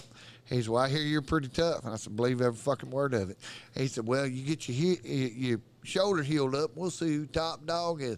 I said, don't make shit. I'm fixing to knock your ass out. And he goes, ha, ha, ha. That's the fucking worst thing. I went, beep, put him to sleep, and I turned and boop, put that guy to sleep, and then everybody went to fight. I wonder who Mud Duck is. That's crazy. Yeah, I bet we find out now that I said that on deal. Somebody Who was will, one of the Sanders boys? I don't know. I didn't never recognized, never seen before, never seen him since. But he was friends with the guys that we whooped at the Red River Rodeo a couple months before. It was a whole different group of kids growing up there. Them kids grew up tough. Oh yeah, It's a whole different world growing up in Dog Patch. Yeah, And there you was a just bunch fucking. between the bunches and Roger and fucking Tommy Kate, all them just bad motherfuckers back. Took the opportunity when he laughed and kind of settled back. I guess knock he your had ass that out. false sincerity. He didn't think there's no way in hell this guy with his one hand's gonna try to do something right here. Clink. I mean, it was one of them. Use that. And what was funny is we were all, of course, everybody in the law immediately got in there and I played the oh boy, and they said, we got a man with a broke arm, we got a man with. So they started. The cops are helping me up. Well, Mud Duck's girlfriend's going, no, he started it. He started. Boy, and I checked out there, and This Mud Duck is going to wear me out. I go out there and I get in a fucking tree, crawl up in the tree to hide from the law because they're all looking for me. And then all of a sudden, here comes Lance and Sean, and they come driving by, and I give me the old high sign. We all laugh. I'm going to message Roger and ask him who it is. Yeah. He would know. Roger Poland. Mud Yeah, Duck it- is? I'm going to ask him who the hell Mud Duck is. Does it matter that much right now? It's when you It's get older, it bothers you. Yeah. Yeah, old Mud Duck. I never knew his name, but all I knew it was Mud Duck, and they were dog packers. That's what they said. But yeah, the old, matter of fact, I think that's the fucking last time I've ever been to Clay County Pioneer Reunion. Did you used to do the ranch rodeos? Yep.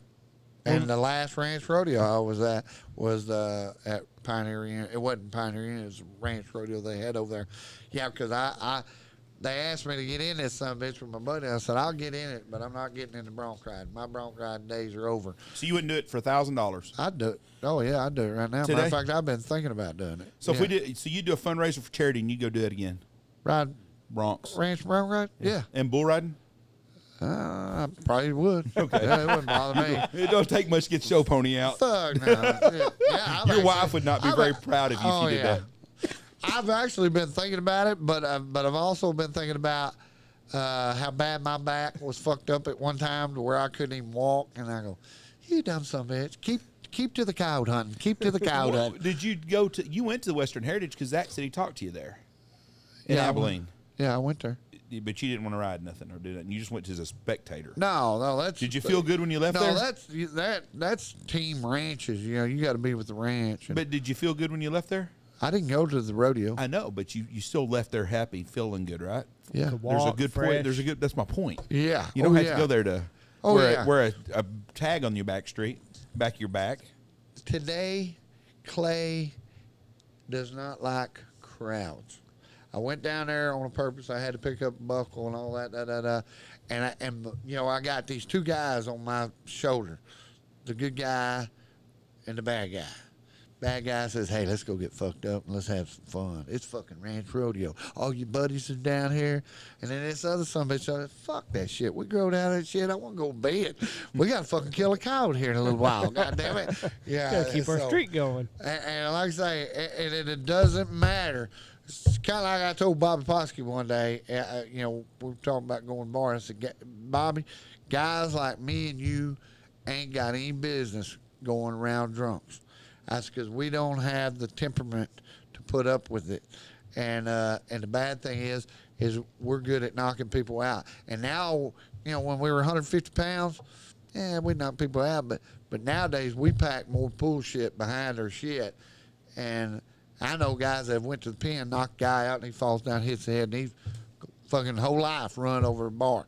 So I have learned not to put myself in those situations. And anytime there's a crowd, there's going to be that guy that going to mouth off or say something, and I don't have the resolve to say, Clay, just the bad guy over here weighs more than this little son of a bitch over here. 2022 is not 1985 anymore. Either. Exactly, and that kid dead road Yep. kill. Well, I had my buddy over at Holiday, Texas, get killed the other day. I saw that, Gary. Yeah, old Gary, good motherfucker, and he was defending a gal, you know, that was getting her ass beat over there, going to help her out. Boom, dead that Did quick. you know the old boy that shot him? No.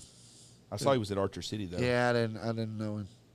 Name ring bell, face looked familiar, but I didn't know him. But So he just went to defend this girl? yeah, he shot him? getting beat out in the front yard. Yeah, and he shot him right in the face. That's I the think. thing. Like you see those things. I was looking at Twitter just the other day, and lady got mugged on a subway, and people Yeah. were just watching, and I'm thinking like, And filming it. and I'm like, well, I couldn't do it. I'd have to say to try to help. but if I've got if I've got my wife, wife and kids, and I'm seeing that, like, am I gonna risk getting a bullet in between my eyes? yeah, it's. They say that's the deal. I'm not that guy. Yeah. I'm always going to step in, so I can't put myself in those places that shit's going to happen. I got to stay away from that stuff. See, I'm that way. I can't. I just cannot I could not. be I'm a not. spectator to something Exactly. like that. There's no And way. that- And I might get killed that way. That I mean, could- it could happen, but Yeah. I don't have the. But that's one of the problems in our country is that stuff didn't happen all the time back then because somebody was going to step in and knock the fuck out of somebody. Oh, yeah. And people didn't have a gun with them all the time. Very seldom do I remember ever going somewhere that someone had a gun with us. Do you remember that much? No. I mean, you never. didn't think about it. And there's a reason I didn't carry a gun. That's another thing. Everybody says, well, why don't you carry a pistol? I said, I do in that pickup, but I don't carry one on my deal because I don't have the temperament to do Yeah. it because I get mad. But back in the day, you didn't think about a pistol no way. Fuck no, There was hell- people had fights on Kemp Street all the time. Every Friday and Saturday night. there's a every one of my best friends, that's how I usually, Barry Ragsdale, me and him beat each other's head up there that one day. And then fucking next Monday, we're working together for the next year. And best bud. But nobody ever pulled a gun or nothing. That's what I'm saying. No. Today, every time there's a street fight, a fucking 16-year-old kid killed a 15-year-old kid in Wichita yesterday, I saw. Yep. They've had, 5 murders in Wichita Five, Falls in the yeah. last week. I mean, that's it's just, more than they've had in the last 5 years combined. And they want to blame it on, it's not a gun problem, it's a people problem. Yeah, exactly. People today are different than that. It's like kids today. Kids today, it's parents that have ruined the kids. Yeah. Kids are raised the same. Yeah, exactly. I mean, kids are raised different. You raise a kid the same way you did in 1970, he's going to turn out the same way. But you don't. Yeah, that's what them old guys the other day was talking about the generation. Yeah, I got it. You're to blame. You're to blame. Your generation raised our generation, so yeah, y'all got to shoulder some of the blame there, cowboy. Kids don't know anything. Kids, they're all a product of what they're they taught. were raised in. That's exactly right. And that's what's bad is we get our rural kids, which for the most part Better than city kids. better than the city kids, but then they got to acclimate themselves to the city kids, and it's a lot of times they don't jihad because they're naive to what goes on over there in the city. It's totally different game, like it shooting yesterday. Your opinion on this. My opinion is this, and as I've gotten older, I've thought about this more. When I was 20 to 24 years old and go to Cheyenne Cattle Company, in mid-August, all the freshmen would come into town. All those new girls coming in, never been to a bar before. You know what I'm talking about. Well, yeah, that's when you take this little toothpick over there and you see it leaned up. How you doing? Yeah, that's right. That's exactly right. Yeah. But at that time, the girls that would come in that were country girls actually weren't near as naive as the city girls They were. picked up on bullshit. They had quicker. they were around it all the time because they were around older guys and stuff. Right. Those girls in the city had been raised in a different environment. Nowadays, the city girls are exposed to a whole lot more shit than the country girls are, I think. Well, now on the other end of that deal is some of them country girls had been drinking out of the bottle since they were that tall, so they were a little Handled active. They were, liquor. back then, they were. Wise, They yeah. were wiser to shit Yeah. than the city girls. were. Yeah. You get a girl from South Lake Carroll, she'd never been exposed to Oh, hardly yeah. anything. Yeah. You take a girl from Archer City, well, shit, she'd been around shit all of her time. Yeah. Nowadays, the kid from Archer City is not near as experienced as the kid from South Lake Carroll is. True story. Yeah. And the kid from Archer City is a worker and disciplined. You're gonna find it's hard for us to find hands out here that are high school kids. Oh. Now you got the parents all the time. I could put on Facebook and say, you know what? I need a couple of high school kids that want to work. Oh, Junior wants to do this. Junior don't want to do shit. Junior wants to get paid. Junior wants to stay on his phone all the time. It's hard to find kids to work. Well, I agree and I disagree. Can you Yeah. find as many as you found 15 years ago, though? You could, if you go look for them, but I mean, kids want to work because, like I say, but nowadays a lot of guys won't work with some bitches because, well, I can't work them. You know, my insurance the ranch doesn't cover it. You know, they're worried about being sued. Everybody's got an excuse. Like a certain rancher there in town, you know, he's bitching about these kids goddamn don't want to work. I said, he was talking about these 3 kids, and I said, them fucking 3 kids worked their goddamn ass off for me. I said, yeah, I had to go get them. I had to tell them what to do and all that. But they did every fucking thing I did. How many of them, though, could work? Because 20 years ago, you could find 20 kids that wanted to work. Yeah. Nowadays, it's, 3, and you have to go track them down? When me and Tony first got in business out here, it was 30 years ago.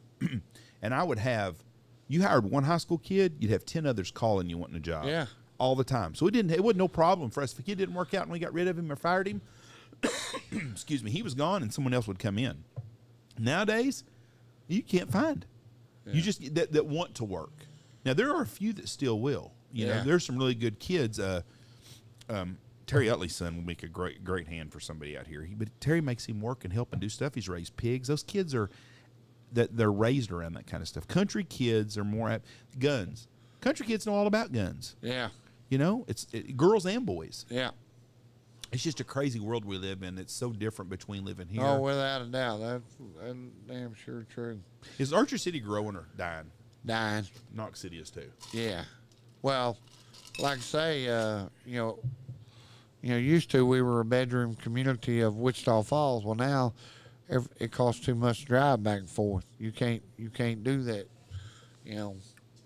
Because we don't have.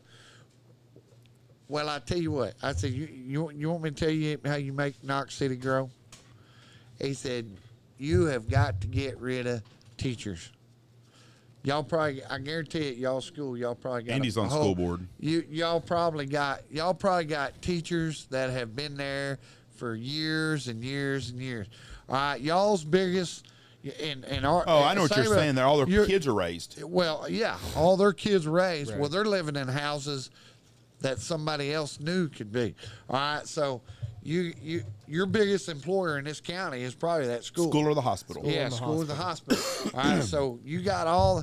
But I was telling one of our school board guys here a couple of years ago about that.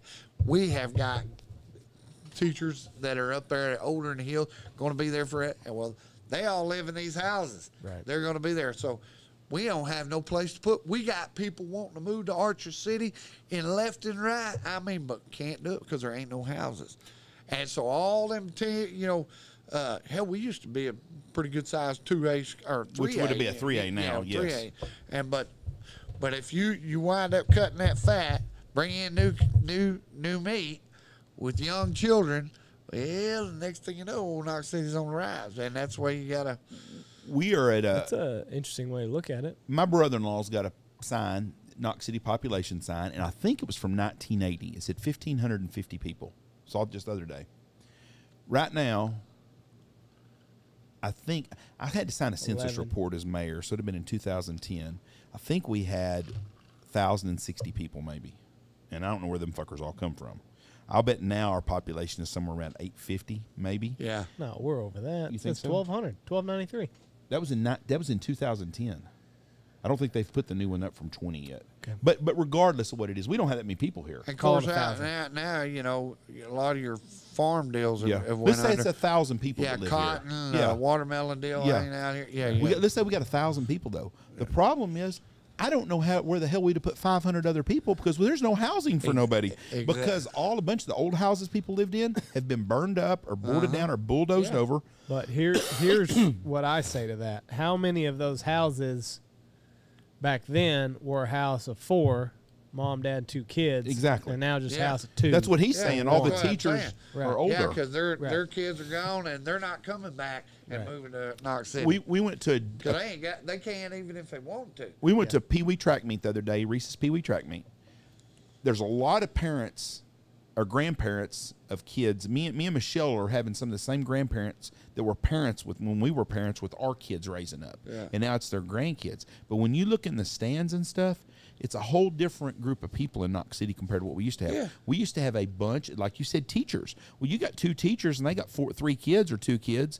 That's a nice, respectable family. We don't have very many of them anymore. No. We don't have a guy that's a doctor with a family. We don't have an attorney in family. We don't have a lot of all the businesses that are out here. The guys are my age or older, and they've raised their kids and stuff, and they're retired. We don't have the young nucleus. So I didn't realize y'all were having the same problem in Archer City too. Yeah. And those people, they don't want Archer City. I would think those people, especially if their kids don't give here. I'm going to stay in Knox City. My business is here. My grandkids are in the area, so this is where I'm going to stay at. But if I lived in Archer City or if I lived in Knox City and my kids moved to Dallas or Houston or wherever with my grandkids, and you could sell your house and cash in pretty good and buy a house somewhere else, that's what I would do. There's people buying houses here right now that are in California and stuff because that's what they're doing out there. They're selling a house for $1 million, buying a house here for $150,000. They got $800,000 to play on. You could buy a house in Archer City if you want to because there's nothing available. But if you had enough money, you could. But it's going to be big money. Holiday, Texas over there, they're probably fixing to go to 5A. Cause all the Wichita Falls kids are leaving because the school system's so fucked up. Holiday has been able to manipulate the transfer. They've always had a lot of transfers over there. Everybody lives in Wichita, goes to Holiday, good school. All right, well, now, over there on 1954, they opened the deal. They're going to be like 80 homes in that one. But place don't even look the same as it did 15 years ago.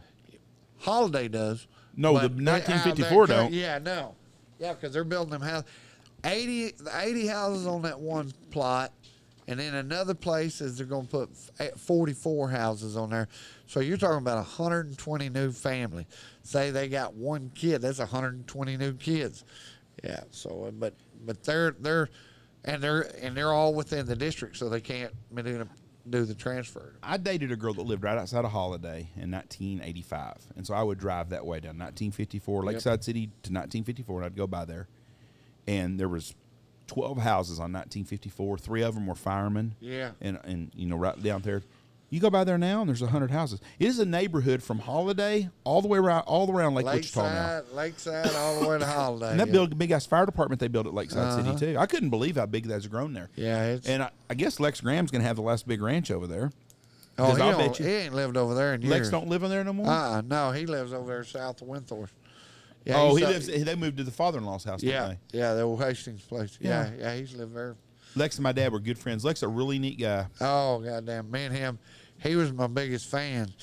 Back when I was fighting tough man contests and boxing, him and Dick Gaines and Jim Lee and all them, they'd come watch me fight. And then I'd go out there and watch them every time there was a Tyson fight or something over there. Man, they were a lot of fun to watch. Listen to them old fuckers.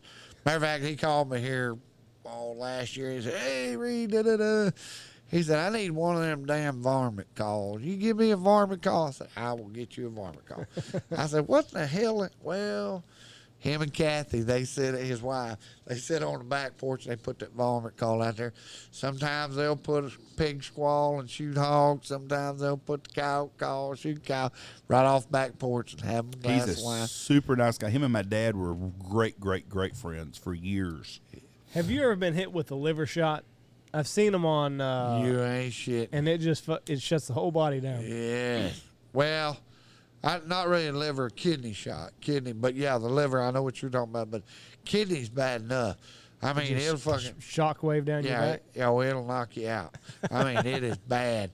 That son of a gun. We were doing it just sparring one time over there, and our coach hit me. God dang! Oh my! I mean, it was that. If I would have had to been able to stand up, there would have been no way. No shot in hell. I remember one time I watched a pro fight, and it was the most lopsided fucking fight. It was a white boy and a black boy, and the black boy is the champion. I mean, he's like champ, and it was kind of like Apollo and Rocky. Except this Rocky had no talent. And that announcer is, "This is the most lopsided. I mean, I feel bad for Joe Bob, da-da-da-da." And I mean, the fight's almost over, and then all of a sudden, old Joe Bob, he digs deep in there, and he hits that guy with a kidney shot. Fight was over. He was the fucking champion. Yeah, I mean, the points were like 8,000 to 2. I mean, it was... And I was like, wow. Yeah, there's something else. Shuts the whole body down. I mean, it will hurt you bad. But when you're in a street fight, do you ever go for the body? Or do you're just pounding the head or whatever you do? Yeah, It all depends. I mean, but like I say, once I started getting a little size to me, I didn't have to wrestle much because they usually knocked their ass out. And that was, and of course, after I learned how to box, I learned how to punch. I guarantee you, once I started getting up there about that 180 pounds, I knocked them out pretty good. But no. Were you surprised when you started gaining weight on how much extra punching power you had? You were hitting guys. You're like, oh, I shit. didn't give a fuck back in them days, you know. Of course, you know I say that 180 pounds. When I was 20, I didn't get to 180 until I was 28 years old. I fought in a tough man contest in Lawton, Oklahoma. I weighed 183. Mm-hmm. That was the funniest shit ever. I go up there. I'm broke. I'm making $1,000 a month working this Parky Ranch, right? And I get over there, and I see where they got a tough man contest at Great Plains Coliseum. Hadn't heard that name in a long time. Lawton, Oklahoma. And I go, shit. And it paid $1,000 to win the heavyweight, $750 for the middleweight, and $500 for the lightweight. So heavyweight was $225 and above. And then like middleweight was $225 to $180 or something like that. So I go over there. I said, fuck that. I said, I'll go over there. I'll get in the heavyweight. And I'll whoop him big, fat, slow motherfucker ass, all right? So I drive up there, and old Lex Graham, he went and watched this, matter of fact. So I get up there at this deal, and I go to sign up. And I said, Clay Reid, Mankins, Texas. And the old boy, when I put down Mankins, you from Mankins? I said, yes, sir. He goes, well, hell, my family's from Mankins. Keith Lavender? Keith Lavender. I knew it had to be. I said, and he told me his name. I said, oh, yeah, you know Sonny Lavender. And Jason. He goes, yeah. Jason was he was refereeing one of the fights. He refereed my fight. And so anyway, we get up there and he goes, all right, man, and he goes, I see you're signed up for the heavyweight. I said, yeah. I said, I need 1,000. I don't need 750. And he goes, all right. He wrote me down. Well, I walked back out there to go to the car. As I'm going across the parking lot, I look up, and there's this old guy named Ivan. I think his name's Ivan. But Ivan is like 6'9", fucking arms like this. Got a few pro fights under him. I knew him from when we boxed years before, when we were young. I mean, got arms. This guy. A little reach on you. Not just a little bit of reach. His arms were longer than I was tall. And like I say, he could box. He was tough. And 6'9". And I was like, oh, fuck. And I said, 750 sounds better. I said, hey, Ivan, what's up? And he goes, hey, Reid, you fighting? I said, yeah. He goes, you did the heavyweight? I said, I ain't anymore. I went in and I said, put me in the middleweight. And it gets funnier. So we get up there with Ivan. The only reason probably kept him from going pro was he was a drunk, turned into drunk. Well, he fights that first fight, and the first fight he got the draw. There was 2 twins. We got what we call the bull ring over there, where all the fighters that are fixing to fight, they all over there warming up. Well, there's these and bleachers, you know, and you sit over there. Well, there's these 2 twins from Lawton, Oklahoma, Indian boys, you know, and they're about 19 years old, right out of high school, soft, big guys, probably been bullies their whole goddamn life. And I knew they were in trouble because they were in Ivan's division. Anyway, I asked that one old kid, I said, Ella, what y'all getting in this for? He said, shit, it's Friday night. We might as well whoop somebody's ass. Get paid for it. They high-five us. All right. Well, the first brother, he winds up drawing Ivan. Well, Ivan, he's sitting over in the corner. Hell, I'm pretty sure that some bitch was smoking a cigarette. And they said, ladies and gentlemen, please welcome from Lawton, Oklahoma, Geronimo Deerwater. So, you know, one of them Indian names. They're both Indian kids. And he's like, he's a hometown boy. And everybody's, yeah, kick his ass, kick his ass. Kick his ass, Seabass, kick his ass. And, well, Oh, Ivan, he ain't got his goddamn arms off the turnbuckle. You know, he's still sitting over. And from Wichita Falls, we got Ivan. And, yeah. But, well, anyway, they fucking rung that bell, and that Indian boy run over there to Ivan. Ivan never even got out of his goddamn corner. That son of a bitch run as fast as he's going to do it. He's going to give him one of them haymakers, you know. Ivan looked like you'd shot that son of a bitch with a goddamn buffalo gun. Ivan threw the overhand right one. Boom! Hit old big boy on the butt, and his fingers and toes curled up. And he went, one punch, fights over. And well, this is where it got good because Ivan didn't know it, but Coors Light was sponsoring the Tough Man contest. Shit. So anytime you knocked anybody out, you got a case of beer. Well, Ivan, being the alcoholic that he was, his eyes lit up when the ring girl come out there with it. So I knew everybody was going to die at this fucking deal in the heavyweight division. And so the next Speaking night, my language. the other damn brother has got to fight him. Well, he ain't dancing. He don't want to fight. He's like, I don't want to do this. I don't want to do this. And Ivan, he's over there like a fucking show horse and a race horse, ready to go. Somebody ring this motherfucking bell because Ivan fixing to kill somebody. And so they rung that fucking bell. And old Ivan run over because he's going to get that goddamn case of beer. He runs over to that motherfucker. When he did, that son of a bitch run. I mean, that big fat Indian boy looked like he was literally running for his life. Run around that goddamn ground. And I was going, come here, motherfucker. I'm going to get my goddamn knockout, boy. And finally, the Indian boy, he runs over there, gets in the corner, puts his head down. He goes, and he's trying to say, I give. And he goes, oh, I said, not till you go to sleep, you ain't. He puts his left hand on the back end of that head, and he goes, boo, boo, boo. Where's my case of beer? Where's my goddamn case of beer? He knocked every motherfucker out in the heavyweight division. Yeah, I got his cases of beer. You should have never told him that. Oh, I got dang right. How did you fare that night? Well, I made it to the knocked the Mexican guy out, knocked the white guy out, and then I had to fight a black guy on Saturday night. And it was a pretty good fight for a while. And then I finally got in the second round. I knocked him through the ring. I hit him with a good right, and he went through the ring, and shit, we're fighting. You know, I'm thinking brawl. So I come out of the ring, and I'm whooping his ass on the judges' table. Oh, they threw you out for that shit. Well, no, what worse is I went to swing, and I turned, and I hit that fucking turnbuckle, and fucking hyperextended my right hand. And that third round, I couldn't even pick up I couldn't use my right hand. He wound up winning the decision. Little did I know, did he do me a considerable favor? Because, all right, so we fought. And it was a hell of a fight. Me and him went toe-to-toe, and we fucking gave it all we could. But you get a 15-minute break, and then you got to fight again. Well, you got to fight a kid named Rodney McSwain. Rodney is just under the heavyweight deal. He weighed like 124 and 3/4. And I mean, built like a goddamn cobra, 20 years old. Fucking redheaded, goddamn Irish. I mean, just look at him, tell you he's a mean son of a bitch. And well, he never got past the first 20 seconds of any fight he had. He killed everybody. So the black boy, after going toe to toe with me, had to go over there and fight Rodney McSwain on 15-minute break. I'm still back there laying on the concrete, cold concrete to get cooled down when I hear him get killed out there.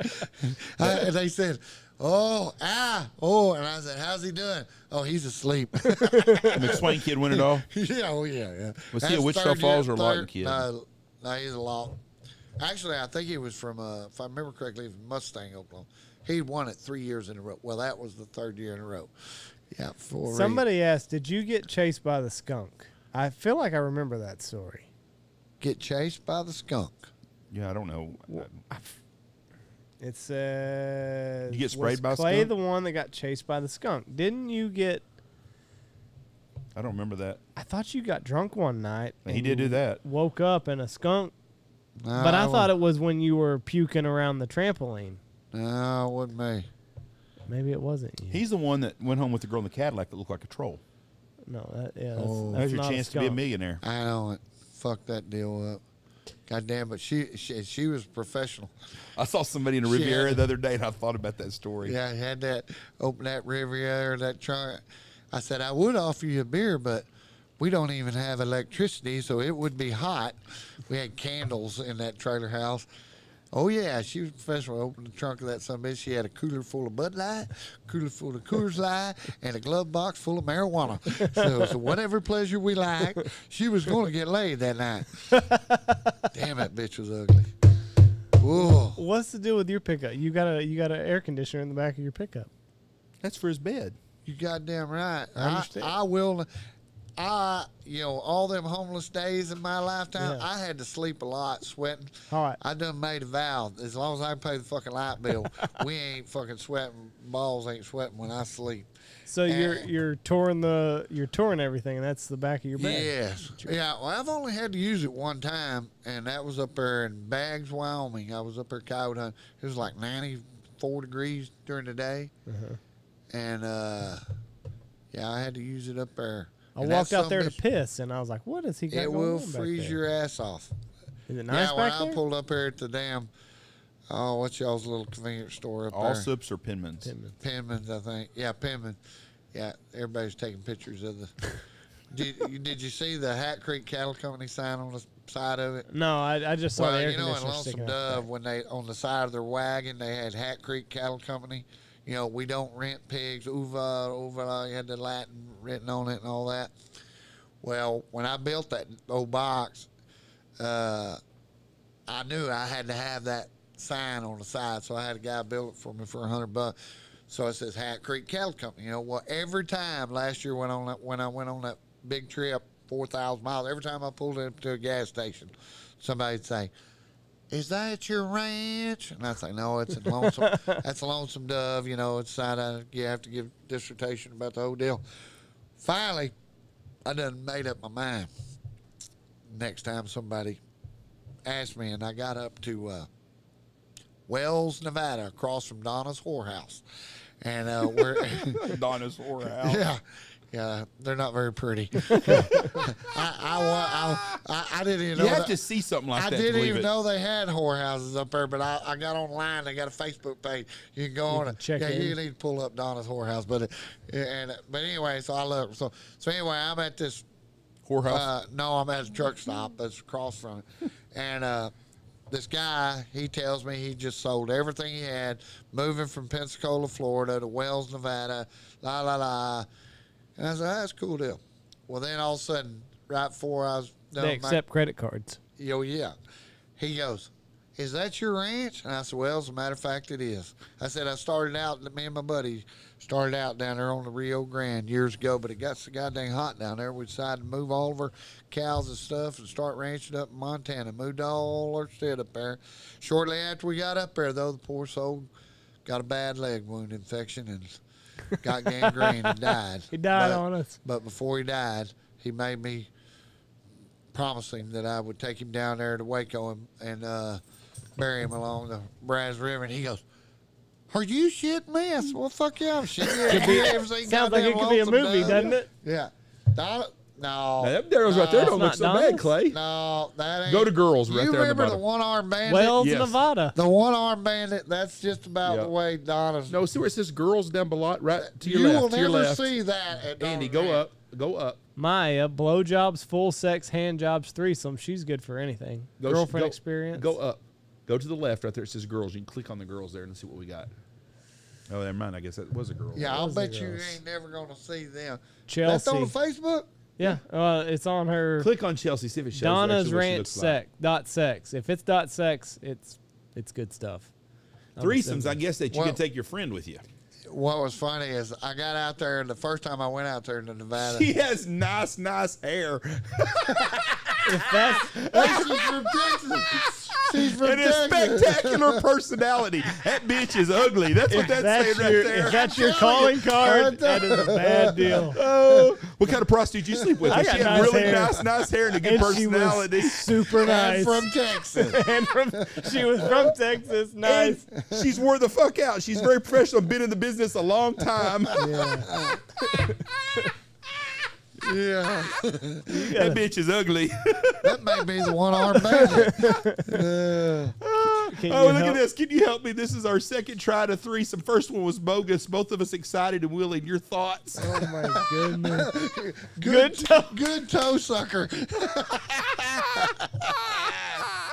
Oh, Oh, my God.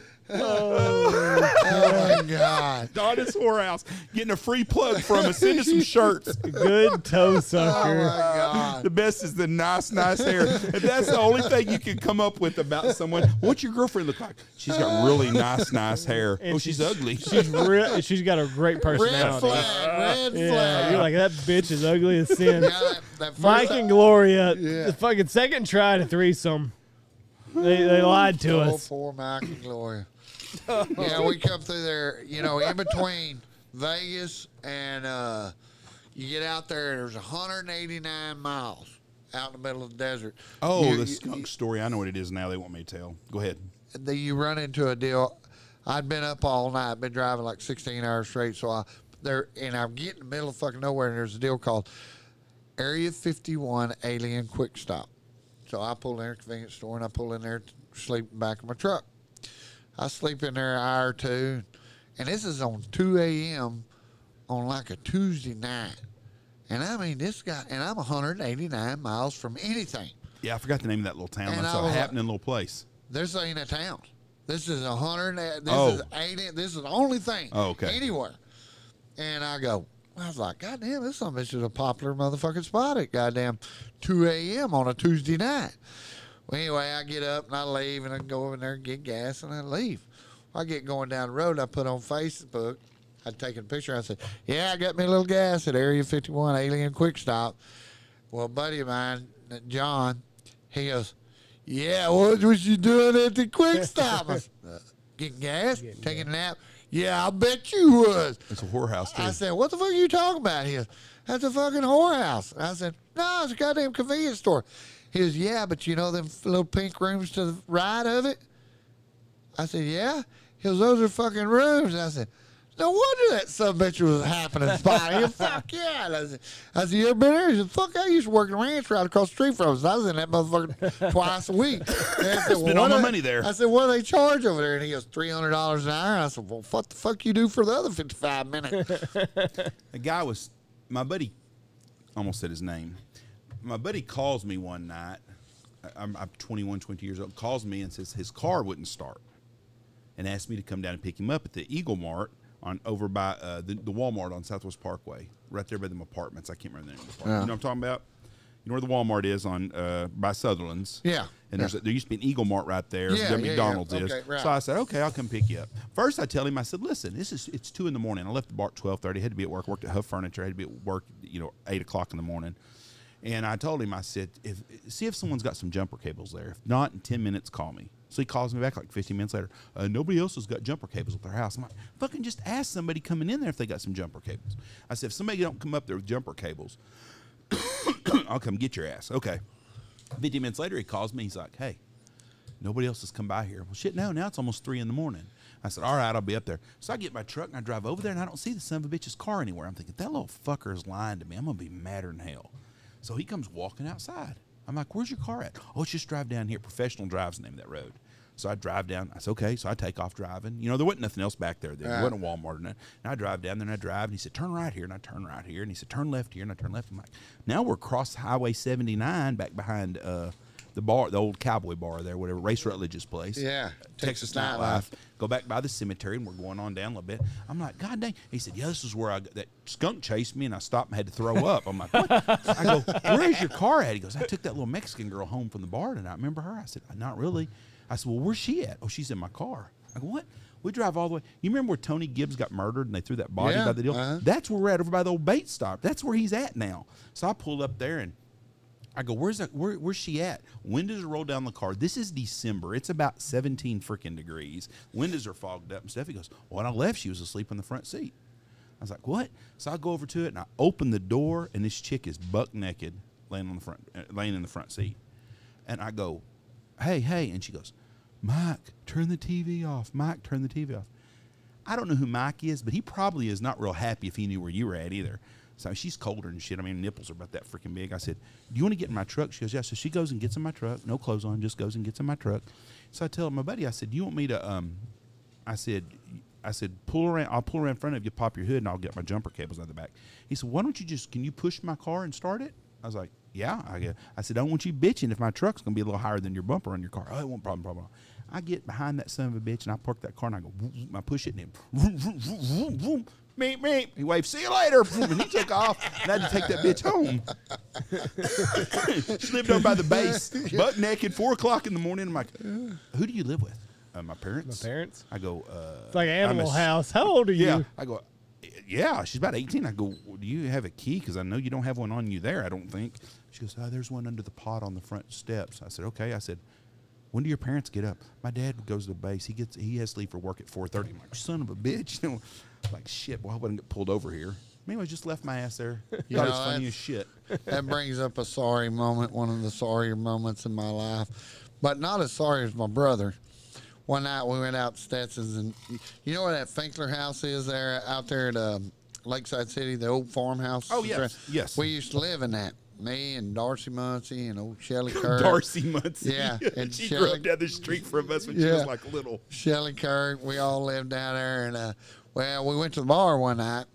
And, well, immediately I get in a fight and I get kicked out. And so I had to walk back to the fucking deal. So I walked from Stetson's, which is, oh, shit, you know, what, 4 or 5 miles.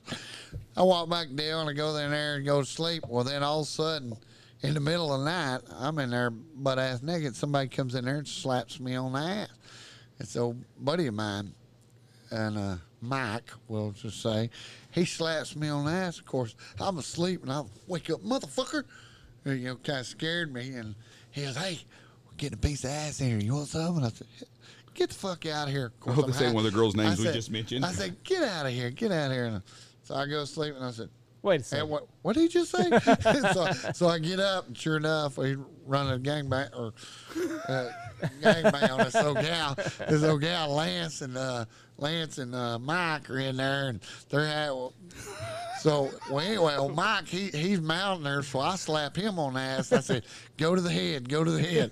So he goes to the head and gets a blowjob, and I pull in there, I mount her from back, boy, and I have my way with her, bust my nut, and I go back in there and go to sleep, and I don't think nothing else of it.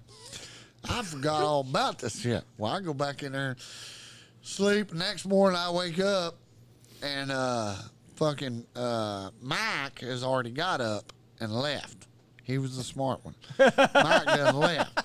Well, I get up, and I go in there, and I'm fixing to leave, go to work, and this gal is sitting there at the kitchen table. Hi. A good-looking little son of a bitch. I don't know if she ever saw my face. I said, how are you doing? She goes, oh, I'm good. She's a little sore. Can I get a ride home? Can you give me a ride home? I said, yeah, I probably can't. Where you live at? Bowie. Well, my brother will be up here in a minute. He'll give you a ride. I said, I got to go to work. I'll be at work at 6. Okay. So I leave. Mike had already done the same routine, so I got it. Well, then Lance gets up. Of course, Lance, he has no scruples. He don't give a fuck. And somebody she goes, hey, can you give me a ride? You damn right. Hell, Joe to pick up. Come on, I'll give you a ride. Oh, yeah. That's when he worked down there for Wichita Medical. And he says, where you live at? It's Bowie. He goes, oh, yeah, I'll give you a ride. I got to go down there and get gas. So he said, I got to get gas. So they pulled down there to 7-Eleven on Southwest Parkway in Kemp right there, get gas. So she says, I got to go use the phone. And she goes, all right, I'm going to go. I'll pump the gas. He pumped that gas. Left that bitch sitting there at the fucking 7-Eleven. I thought, you didn't do that, did you? Fuck yeah, I went to get bitch goddamn. Bowie's a long ass way. That motherfucker give all 3 of us a piece of ass. You goddamn. He goes, well, you didn't fucking take her. Well, shit, I don't got the money for the gas. I don't think my pickup make it to good. Yeah. She gave all 3 of us. Poor gal. Yeah. Oh, shit. Yeah, that was back when we could get pussy on accident. On accident. I guarantee you. I remember one time me and O'Shawn lived together. We're sitting out there on the back of my old brown Hornet pickup. We're just sitting there smoking. This is in Archer City. You know, opportunity ain't it. I mean, unless you want the buffalo herd, you know, you can get them all day. The 911 car. Yeah, the 911 girls, you can call them at any time. But opportunity, you know, for good-looking gals. I'm sitting on the back of the deal one day, and all of a sudden I said, Sean, look at that. Come walking down the hill, coming right to us is this pretty little old red-headed gal. Never seen her before in my life. And I said, more drink beer. And I said, how you doing?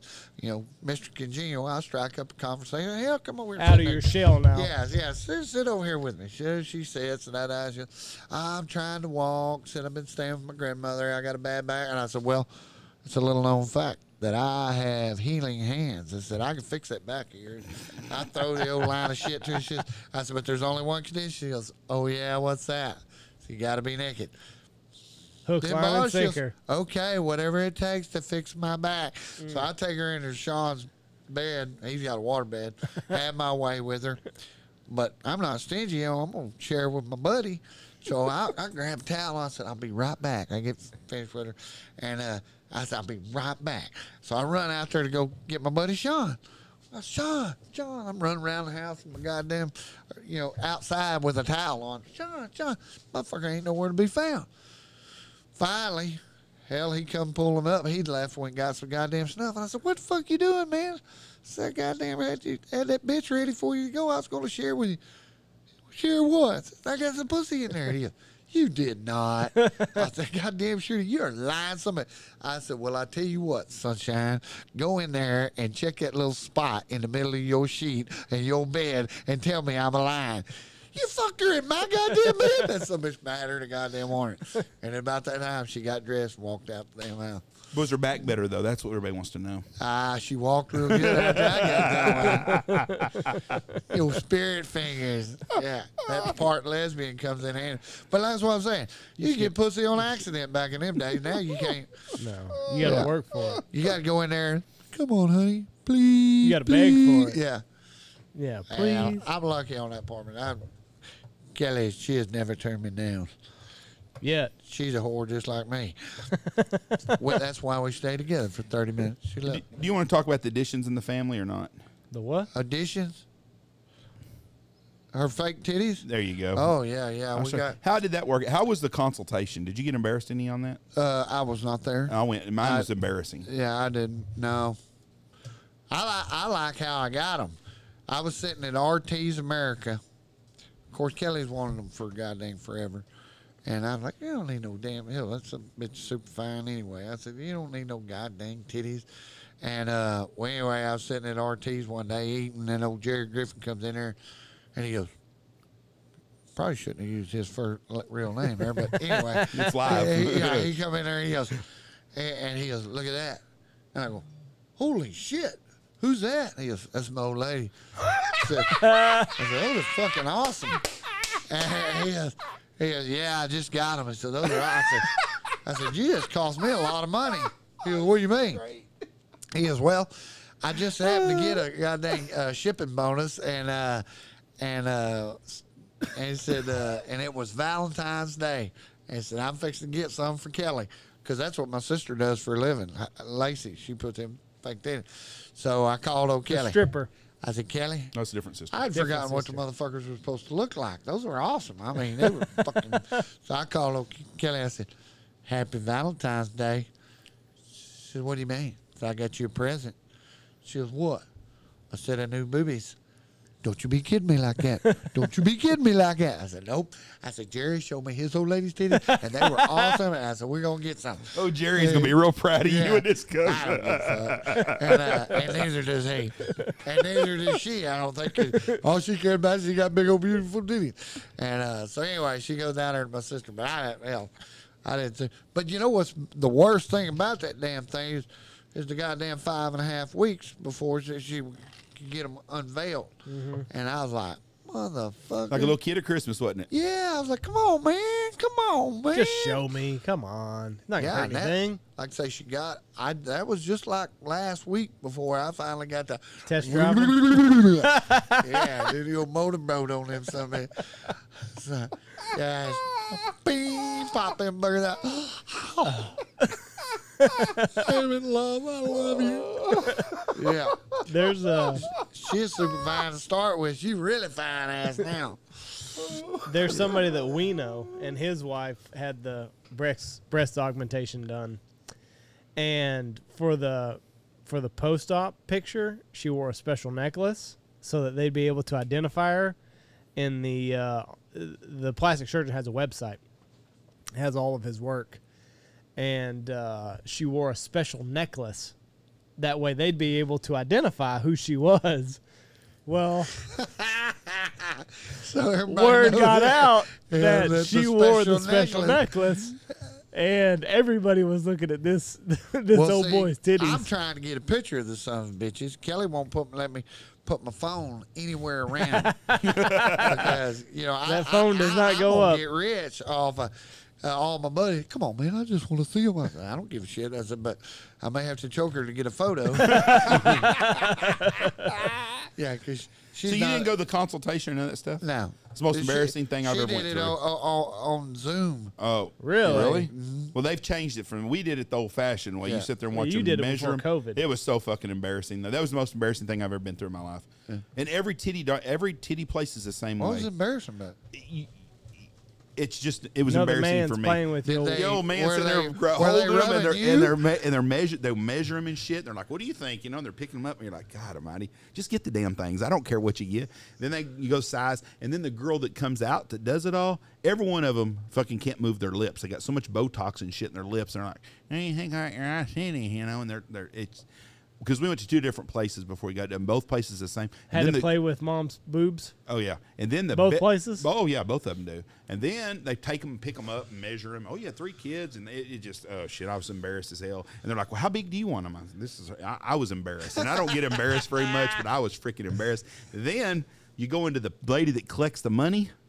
Whoo, she's a 9.8 on a 10 scale of 10. Every one of them, from the chin down. And she's like this perfect set, and she's got the body on her and stuff. And they're like, "Oh, they look like this," and blah, blah, blah. I mean, it just. Where'd you get yours done? She done them in Abilene. Abilene. At Yeah. Some image. Sculptor's Image or Image Sculptor. I don't remember that. But it was the most embarrassing. But first time we had a male guy. Then we went to Wichita and got a consultation. We went to Abilene and had a lady do it. And it was fine. It just was embarrassing to me. But It was, and I don't get embarrassed very much, but all these ladies are coming in. They're like, "Oh, your wife's so pretty," and yeah, she's sitting there when y'all got 3 people got their hands on her titties and stuff. I always pictured if Michelle was getting a bunch of women playing with their boobs, I would be like, "Oh, this is pretty cool." And it wasn't. Yeah. I felt like I was at Donna's or whatever that place was called yeah. earlier. She She got pretty hair. She got pretty hair. Nice hair. Good toe sucker. Someone is going to message me that's been to Donna's. I'm telling you what, you don't have to. I guarantee you, I know a bunch of them from Seymour, Texas. Probably been to Donna's. I didn't even know they had whorehouses at Wells, Nevada. I'm sitting there pumping gas, and I look over there, and there's I think 2 or 3 of them. There's Donna's, and then another one. But man, on that highway that goes from Fallon, Nevada to Las Vegas. I can honestly tell you, Clay, I've never been on any of them places. Dude, I've been to Vegas a bunch, You but need I've never been to travel that Fallon. road. I mean, Think Well, Michelle they- will really enjoy it? there's a place called Hawthorne, and it is the world's biggest ammo dump. Basically, that's where all of our ammo is. Yeah. It's weird. You pull in there. When you come in there, you look over there, and just thousands and thousands of concrete silos covered with sand And that's where all of our that ammo you is. can't probably see from air. You can see on there. I mean, like thousands of them scattered across that desert. I've never been I've wanted to drive from Vegas to Reno area and then cut across up there just because I've never seen it. And I like to go places I've never That's seen. what I'm talking about. But- yeah, and if you do, you got to go. The Tonopah, New Mexico or Nevada, is the Clown Hotel. I've seen the It pictures is a of it. creepy. Pull that motherfucker. Clown up. Hotel? Yeah, every room's Clown- different themed after a different But clown. the backyard is a miner's cemetery. Yeah, it's supposed to be haunted. Tonopah is that up by Area 51? Yeah.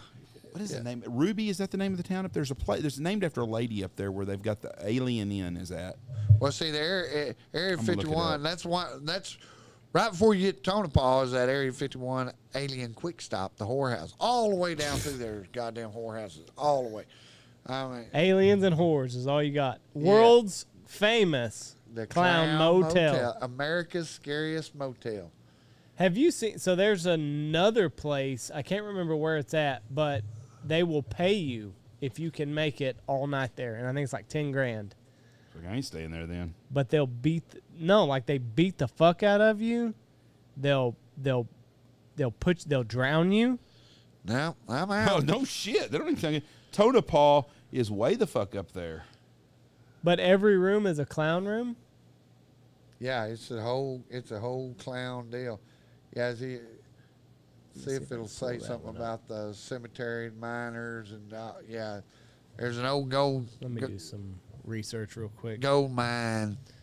Yeah, matter of fact, that one town up there is called Gold something. There's a Gold Point, Goldfield, Goldfield. Scotty's Junction, Yeah. Tonopah. That's one place I've never been. Hawthorne. Hawthorne is where the ammo dump, and it's a weird fucking town. It's kind of got a spook to it. You think there's some people disappeared out there in the desert? Oh my God! I guarantee you that goddamn desert is full of goddamn bodies. There's not a better. Well, there's not a better. There's a bunch of them. But Las Vegas is a hell of a story. How they built that town and how it come from nothing to what it is. I mean, you can look on Wikipedia and like it was a town with 10,000 people. That is the most trashiest. Yeah, here it is, Tonopah Historic Cemetery. Let me see. It's just a picture of it. Yeah, that's some of it. So you think Vegas is a trashy town? Oh my God! I mean, it is. So, you get off the strip or around the deals. I mean, all the houses. I mean, it is fucking scuzz. Just a desert. That, Yeah. All of Nevada is. No, I wouldn't. yeah. I don't think Tahoe is beautiful. They say. I wouldn't piss. Give it wouldn't go to back Tahoe? to the fucking Indians. You wouldn't go back to I'd like to go see Lake Tahoe. It's beautiful. Yeah, up there at Reno. Yeah. That's a whole different. Yeah. That's a whole different area. Because they're right on the edge of them forests, and I mean it's cool. It's totally different. One of the biggest shithole towns I've ever been to, not town, just been, is Kingman, Arizona. Yep. Pets are welcome at the Clown Motel. I bet that's right. Take a Wally dog. Kingman's same goddamn way. Yeah. Kingman's Yeah, that's where I coyote hunted that Nevada State Championship. Seligman. Seligman was a cool little old town. It was funny as fuck. We stayed in that son of a bitch, but there's a cafe called Lulu's or Lolo's maybe? Lolo's, I think it was. We walked in that damn bitch, and the old gal said, I hope you are Trump supporters. If not, you're in the wrong place. And I said, well, it turns out we are. Yeah, God bless you, man. Take my money. Yeah, I said, take my money. Yeah, because that was right in the middle of COVID when we were doing that. Didn't have to wear nothing. But it was funny is we pulled down there. Of course, we stayed at the Route 66 Hotel, which was fucking cool as shit. And it looks like a little old dive. And it didn't cost us, like $80. But each room was immaculate. Once you got past the outside shell and got it, I mean, it was But yeah, we stayed in the Ben Johnson. You know who Ben Johnson is? Old actor? Yeah. We stayed in the Ben Johnson room, was where he used to stay. And then they had each one. He was in Last Picture Show, wasn't he? Yeah. That's what I was thinking. And, but yeah, he's from, I think he's from Pawhuska, Oklahoma. I'll be damned. Yeah, but anyway, it was a cool deal. But we go down there to Family Dollar to get us something to eat. We park, we look over there, and there's a guy inside the door with his shirt off, and he's pinching on his nipples and pulling them out. And I said, well, there's something you don't see every day. We walked in the door. It was the manager. He puts his red shirt back on and Nipples bothering you, buddy? I went into the general store down there, and I said, told that old gal, I said, ma'am, is there a bar in this town? She said, well, there's all depends on what you want. And I said, well, I want to go to the one where I'm least likely to get my ass whooped. And she goes, well, you probably don't want to go to the Black Cat bar. He said, they had a shooting there last week. And I said, yep, probably don't want to. He goes, you want to go to the Roadkill. Roadkill's got a pretty little blonde down there. She kind of gets around. I said, yep, that's probably where we need to go. Real friendly. And she gets around. Yeah. She got nice hair. Yeah, nice hair. She's a good toe sucker. But Bill and Gloria didn't have good with the threesome well, there. Funny. We I got a foot fetish. We don't so do I'm worth out. of shit at the coyote hunt. So we're drowning our sorrows, and we go to the Black Cat bar because Roadkill is already closed. We get down there, and there's an old man, and he was pretty excited. He had a crocheted cowboy hat. And it was felt around here, but then crocheted with yarn. There are some weird fuckers in the world, I'm telling you. This guy gets weirder because, of course, I'm talking to anybody. So I start talking to him, and I said, hey, I'm saying, so, well, I'm Mac or some shit.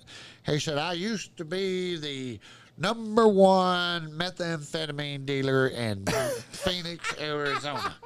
I said, really? I said, well, how in the hell did you wind up in Seligman? He goes, well, I lost 3 wives exactly 10 years apart. Okay. I said, exactly 3 years apart? And I said, did they have any help? No, I swear to God, I had nothing to do with all 3 of them to death. But after the third one, I decided I might ought to get out of Phoenix, Arizona. I said, yeah, if lucky or, bad luck or whatever.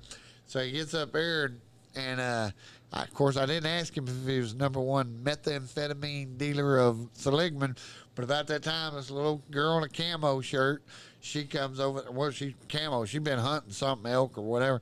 She comes around the corner. She's got a little one-hitter, and he goes, thank you for the sample, sir. The sample? All right. He goes, if you need any more, you come see. So I don't know about the methamphetamine, but at the very least, he was a pot peddler. And but he was, I was like, I wanted to ask him how them 3 wives died. I ask questions about that because I want to know. Yeah. Yeah, I didn't. I'm a question asker. Yeah. So the Clown Motel. Well, the shooting the week before had something to do with me not asking. I can understand. Yeah, I can understand that because he's too. got a pistol. Everybody there's got pistols. I mean, on their sidearm, it's just like goddamn Gunsmoke. And, the McCamey Manor, the world's most extreme haunted house. You get paid $20,000 to stay there for 10 hours. But they're gonna gag you, they're gonna bind you, they're gonna drug you, and they're gonna beat you. Nope. They'll shave your head. You got to sign there's a waiver, 40-page waiver that they verbally read to you to make sure that everybody's on the same page. Has anybody stayed there all night? No, nobody's collected the money yet, and they've been in business for like 10 years. 10 years. Dude, I'm thinking right now that's a pretty damn good gig. No, I'm No, not. no, no. You I'm know talking what? about to be doing that. Oh, yeah. Fuck yeah. I mean, if you can just torture a motherfucker and you're going to, how much does it cost to stay there? I would have normally thought I could have done that, but I did. When my daughter got married, her husband asked me to make a video, like a spoof video. That song, Why You Got to Be So Rude? Why you got to be so rude? Yeah. So and basically the deal is we're filming his buddy who's good at that stuff. He set the deal up where he's asking me to win the marriage or her hand in marriage, and I keep telling him no. Why you got to be so rude? Well, one of the scenes in that deal, I had to go down in the cellar where he acts like he kidnapped me, has me in the cellar, bound and gagged. Oh, well, I'm claustrophobic about shit like that. I'm not claustrophobic or anything. Well, he got duct tape around my deal, got duct tape around my wrist, and I was cool down by the cellar, and I said, all right. And then all of a sudden they put that damn tape on my mouth. When they put that tape on my mouth, I don't know what it was. It was I started, and James was going, "The fuck's wrong with you?" And so, way we had to do it is we couldn't, as long as it wasn't on there tight, I was fine. So we just had to put it up on top of my lip and act like it was on there. Bag of dog food is all it costs you. A bag of dog food? The person that runs it has 5 dogs, and all it costs is a bag of dog food. Couple ground rules. All it takes 21 years. Complete a physical, pass a background check, and be screened by Facebook, whatever that is. Be screened. There you go. But I mean, some people are saying like they buried them alive, gave them a straw to breathe out of for hours on end. No. $20,000 if you can make it 10 hours. I don't Clay give Reid. a motherfucker, give me $20 million. I ain't doing No this shit. You don't think so? No. No. Couldn't do this shit I'm either. good. There's You're no a way. tough guy though, Clay. I'm not that It's tough. not stupid though. I do have potential to Yeah. be a pussy. You imagine bury me in a hole, I got pussy tendencies in there. bury me with a hole and give me a Yeah, straw, and yeah. that's one of them. Yeah. We talked about you in Puerto Rico. What were we talking about on the beach about the switch fight? There was somebody on the beach or something, and Michelle said, "Uh-oh, this be a Clay Reid deal." And everybody just pop out. Somebody left somebody on the beach. or something. Do you remember that on the A boat? Clay Reid and they're moment. so there, and Michelle goes, "Oh, yeah, he'd be in our family." She goes, well, "We could have a Clay Reid Thanksgiving with him and just pop out the switches. That'll run him off." Have you ran off anybody on that deal yet? With a switch fight? Any of your daughter's boyfriends? No. That I think my daughters were. They Were warned smart. them. They were smart enough never to bring them to a family function. It was individually. They can kind of get away with it. You get us all together. It's a whole bunch of show ponies showing off. What about the son-in-laws now? Do they compete pretty well in the switch fights? No, They don't like that. no, they're not Reids. They allow that they're not Reids. So they don't do it. Which I only got one. So yeah, he's What? James. James, and he's not. He no. could go back to the Air Force and tell everybody, "I'm flying a plane, and I Yeah. get the shit beat out of me with the switch." Yeah. What's going on with shit? I had a damn train of thought here for a minute. Bob, Joe, Tom. No, I Terry? was going to ask you a damn pointing question. I guess it wasn't very, very important and something. Oh, your son that's on the fire department, Oh, Dawson. Dawson. Yeah, on the fire department. Does Dawson? There's no hazing or anything up there that's going to ever compete to what he grew up with. Probably not. Yeah, or being a Marine. He said it wasn't. Of course, he's been on. He hurt his damn shoulder. He's been out for a month and a half. Being a fireman in Wichita Falls is nothing like it was when my dad was a fireman. When Oh. all the bullshit going on. Anything nowadays is totally different. You can't get away with shit anymore. Everything's so fucking politically incorrect these days, or politically correct. Hell, I think they wind up getting sued over there because Ooh, there's a good question just came up here. what? Somebody that knows you well Uh-oh. says, "What about the Chip 2 story with Kelly Jean?" Skip it.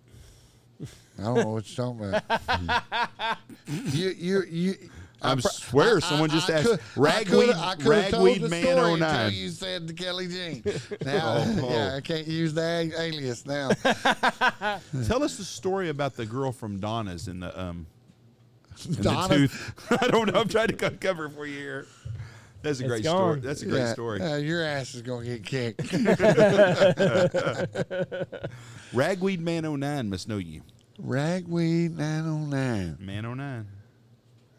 You've told that story somewhere else. Oh, I've told that story 1,000 other places, and I didn't change the name to protect the innocent. But when it's live, I get my ass kicked. God damn it, I was doing pretty good till then. She told me, don't say anything that will get us divorced. So, You know what? She's hot on the market now. New boobs.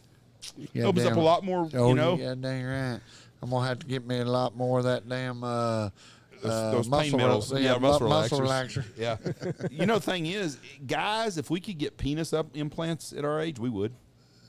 Absolutely. Yeah. I had that. You can get those done. No, but Yes, a you girl can can. go in and get a perfect set of 36 double Ds, no problem at all. A man can't go back and get something that's gonna. I mean, Now, I guarantee you, yeah, if there was a deal. like that, we would be all over. Every guy'd have that shit. Fuck, yeah, I goddamn be. I'd be in the movies. I'd probably be divorced is what I'd be. Yeah. Oh, Horsecock It's Johnson. kind of like it's like Larry the Cable Guy said that one time. He was hiding out in the Victoria's Secret deal, and he heard the gal talking about getting a breast implant reduction, and he said, "Boy, that's one thing you'll never hear a guy fucking say. Oh my God, this dick is so big. Yeah. I have got to get it a little bit cut off of this some bit." Yeah. Billionaire dies during penis enlargement surgery. If you had $1 billion, why you go. the hell would you even mess with it? Who cares? And he dies. He died. Too many heart attacks while he's on it. When diamond trading billionaire, that guy's name, Damn it. walked in. Oh, it was an anesthetic death. Yeah, it was an But anesthetic. he's a death. billionaire. Why did you care? Why would you care? You know. But still, I mean, He's if it a was man. if it was a simple solution, men would all. I mean, Yeah. it would be a simple deal. They'll get there though. There's a guy on TikTok. He's the penis doctor. Huh? Yeah, I'll try to find him. But he's always talking about. That's what they do now. Penis enlargements. Well, Looks like a little bit of work. yeah, I'm good. Oh yeah, that's what you say. A woman's deal's not that uncomplicated. How do you know? You're not My a wife's woman. had them. Was she not in pain? She didn't act like it was. They're tougher than we are. They Yeah, also delivered babies. there's a lot of nerve endings on the dick. Yeah. I mean, mine are starting to flare up while just talking about it. Going, it's kind of like your fingernails. I mean, oh. Yeah, if they can go through under my armpits and make my dick bigger, he'll be all for it. Shit, you know. Yeah. I don't think they make it longer. They make it girthier. Oh. That's what they do. You don't get any extra inches. You get circumference. Well, According to TikTok. At my age, it don't really matter no more. I ain't got to worry about it too much. Yeah. But if I had one of them micro penises, I would be. I guarantee you whatever it takes. But Yeah. bitch needs more than fucking 6 inches I got. Then she don't need me anyway. I ain't going that goddamn big. That's what we were talking about the other day. I said, I guarantee a man can tell you exactly how big around his dick is. Oh, yeah. Just by going that big. Because he's had that son bitch in his hand so many goddamn That's times. exactly right. He can go right there. Yeah, I know exactly. For years. Yeah, that's right. I'm not looking forward to that. My kids are 7 and 3.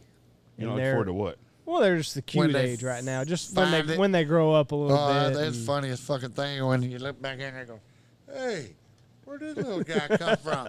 This is awesome. Hey, Dad, looky here. I got a dick. Yeah. Your youngest, he's already an exhibitionist. What do you mean? He don't ever want to wear no clothes. He don't mind going around right. walking everywhere. Yeah, and that's this what's wearing me out. They call it a penis, which it's a penis. What are we supposed to call it? Cock or something, but penis just is not. And they say vagina, and that wears me Ding-a-ling. out. Yeah, I'm okay with that. Yeah, Ding-a-ling. but little boys don't go TT. You don't say ask them if they need to go TT, and they don't say penis.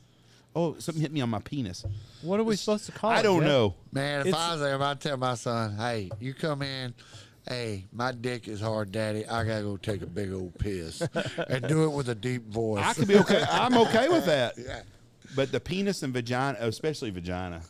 Mom's got a vagina. Don't talk about your mom that way. Jesus. That's my daughter-in-law. Don't speak about her that way. I don't even want to think about her and your dad ever doing anything. She's like my Well, daughter. The good thing is my kids are grown, and I ain't got to go through that shit again. Oh, your grandkids will be around. Huh? Your grandkids will do it. That's a good thing about me. I'm a big enough dickhead. They stay gone. Well, not to my grandkids, but my kids. Hell, that's a good thing about an asshole. My kids don't even like to come visit. Nah, I don't believe that. But it is. They're this sweet little young innocent thing, and you know, like the 7-year-old. I'm like, okay, so if you just do the math, he's got like 5 years, if I'm lucky, being nice to me. By the time he's 12, 13, he'll be an asshole to me till he moves out. I don't and think he will be. You don't think so? No, not Reese. Reese has got too good a heart. Yeah, but- Jameson may tell you to go fuck off when he's 9, but not Reese. Jameson may do it before Reese does it. Reese is such a good kid. He's a pleaser. He's a lot like you were. But either way, it's just like Yeah, I yeah, realize that girls my do. time is. I realize that my time being the cool dad is limited. Yeah. Yeah. I don't have them for that much longer. They're in my house for fucking ever, but I realize that I'm not going to be the cool dad for a whole lot longer. What makes you think Well, you're yeah. a cool dad now? Oh, they love me, Jeff. They worship the ground that I walk on. It'll be a lot easier for you because, like I say, you'll have a 2-parent family. You know, like my boys, hell, they fucking. I never had a problem. Now Jake, he lived with his mom, so he had we had a lot of static, you know, through that. But I like I say, with having 2-parent family there, you don't have 2-parent kids are girls lucky. now. Girls is totally different You're- because I guarantee you, when a girl is a daddy's girl until they turn 13, and then you are the dumbest motherfucker there ever was until they turn 17. Because then when they get 17, you lose them when they turn 13. You get them back when they turn 17 because they realize that they're fixing to move away, and they're going to lose their daddy. And then they get clingy. That senior year, Yeah. they love their back to you. Right. Yeah, because their daddy's But what about girl. now? What is it like? Same. So she's still clingy and good to you now? No. She don't give 2 shits about you no more? Nah. Yeah, well, I mean, Lindy's still there, so, yeah, I mean, we got a good relationship. Now, of course, they're smart asses like their moms now, but... Your kid's lucky, though. They had a mom and dad at house. That's a huge difference, and that is an advantage that your kids have because they got a mom and a dad, and they got a nucleus there. And those kids have such an advantage in life. Right now, if you've got a mom and a dad at your house, you've got to step up on Well, everybody like I else. say, the two oldest didn't have No, but that. the kids that well, do. luckily Haley, she finally wound up moving in with me when she was like 13. So yeah, so she kids it's huge. It's a difference maker for the kids. You look at our society, the kids that having a mom and a dad right now have got such an advantage over the single parents, and that doesn't mean Chicago, that you Illinois that's is right. living. Yep. That's And there's a lot of single parents that do a great job. I'm not knocking all of them, but the statistics show that kids raised in a single parent home have a lot of problems. yep. No matter what it is, and Especially boys. yes, Boys in a they- single family home, which is primarily the mom. Yeah. Is this Jeff's? No, that's one of our sponsors. That's Sent us that. Logan. I love dicks. I mean ducks. I mean ducks. Oh, okay. I was like, all right, but He does though. He loves dicks. Ducks. that's kind of what. But Chicago's deal. But the boys especially when the boy turns, Oh, they got to. they have that. to have, they need a man around. Yep. they Whether don't- it's to discipline, to get onto them, to visit with them, to talk to them, to bullshit them. A boy needs to also learn how to handle the stress of getting screwed with, and having some friction in his life. Yeah. You know, and well, you're picking on them and stuff. They need that. Competition's good for them. Yeah, they need, like I say, they need to be broke down because they get too cocky. Hey, you see these goddamn little 7-year-old kids talking to their mama like a fucking, like the adults do. Bitch, shut your fucking mouth. I Yeah, mean, somebody little- knocked their teeth out, they quit doing that. Goddamn right. I guarantee you.